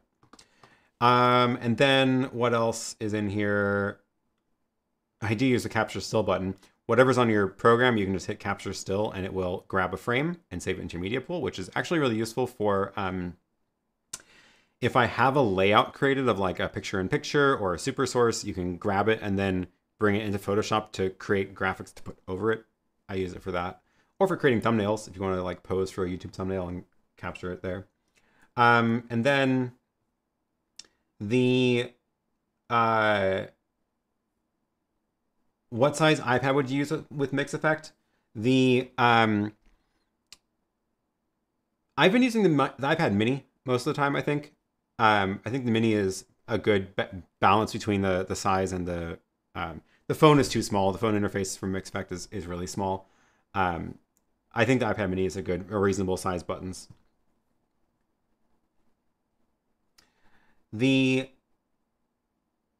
Jason, thank you. Thank you so much information to take in. Yeah, there's a lot here. I will be adding timestamps to everything so you can skip around later. But hopefully you got something out of it live if you watched live. And, oh, Andre's reminding me, don't forget the headphone jack. Yes, okay. That is the last thing I will mention here. The ATEM Mini Pro and the ISO, the small versions, do not have headphone output. There are 2 audio inputs, no headphone output. The way to monitor audio from this is use an external monitor that has a headphone jack. This is one of those, for example, Feelworld T7. I did put the link below, and there is a headphone jack on this. So you can plug in headphones, and then you can listen to what the ATEM is outputting on its program from a monitor. So you will probably want to find a monitor that has a headphone jack, because not all monitors do. And that is a big limit of the original of this size. The ATEM Mini Extreme does have a headphone jack built in, which is a welcome addition. But again, it hasn't been that limiting to me, because I usually use it with a monitor with headphones anyway. Great. All right. Thanks everybody for watching. Good job. Go grab some refreshments. You deserve it. I will be grabbing lots of refreshments. That is the plan. Thanks everybody who joined live. If you do have a specific question about something I did not cover in this video, we are very far into the stream. I don't even know how many hours we've been going. 3.5 hours, and did not get to every feature. So if you have a feature that you have a question about, leave a note in the comments down below, and I will see about doing a video on those specific things later. Otherwise, I hope this was a good refresher for those who have been using ATEM for a while, or if you're new to ATEMs, hopefully this has been a good overview for you as well. We did not make it to 5 hours. Nope. 3.5 hours is pretty good. I think I'm about done. Also, I haven't eaten lunch yet, and I just blew right through lunchtime. So, yep. All right. Thanks to everybody for joining live. Thanks for all the super chats. I'm going to go and go get myself some liquids and refreshments and maybe some food. This has been fun. Taking off tomorrow. I will not be doing a stream tomorrow, but we will be back on Sunday for a regular Q&A on Sunday, so bring your questions for that. And Monday we'll be talking more about video switchers. We're going to talk about some of the similar ones to the original ATEM Mini without the streaming encoders. And on Tuesday it'll be whatever, because Tuesday will be a birthday stream. It is my and John's birthday, and we'll see if we can have a good time and just chat about whatever on the stream. And I'll be breaking up the sparkly jacket, so you won't want to miss it. All right, thanks everybody. And oh, I saw it was somebody else's birthday today. Who was that? It was one of the Chris's, I'm pretty sure. Should shout out to yeah, it was Chris. Shout out to Chris for joining on his birthday. So another December birthday. One of the worst months, I think, to have a birthday. But anyway, we'll have some fun on Tuesday. All right. Bye, everybody.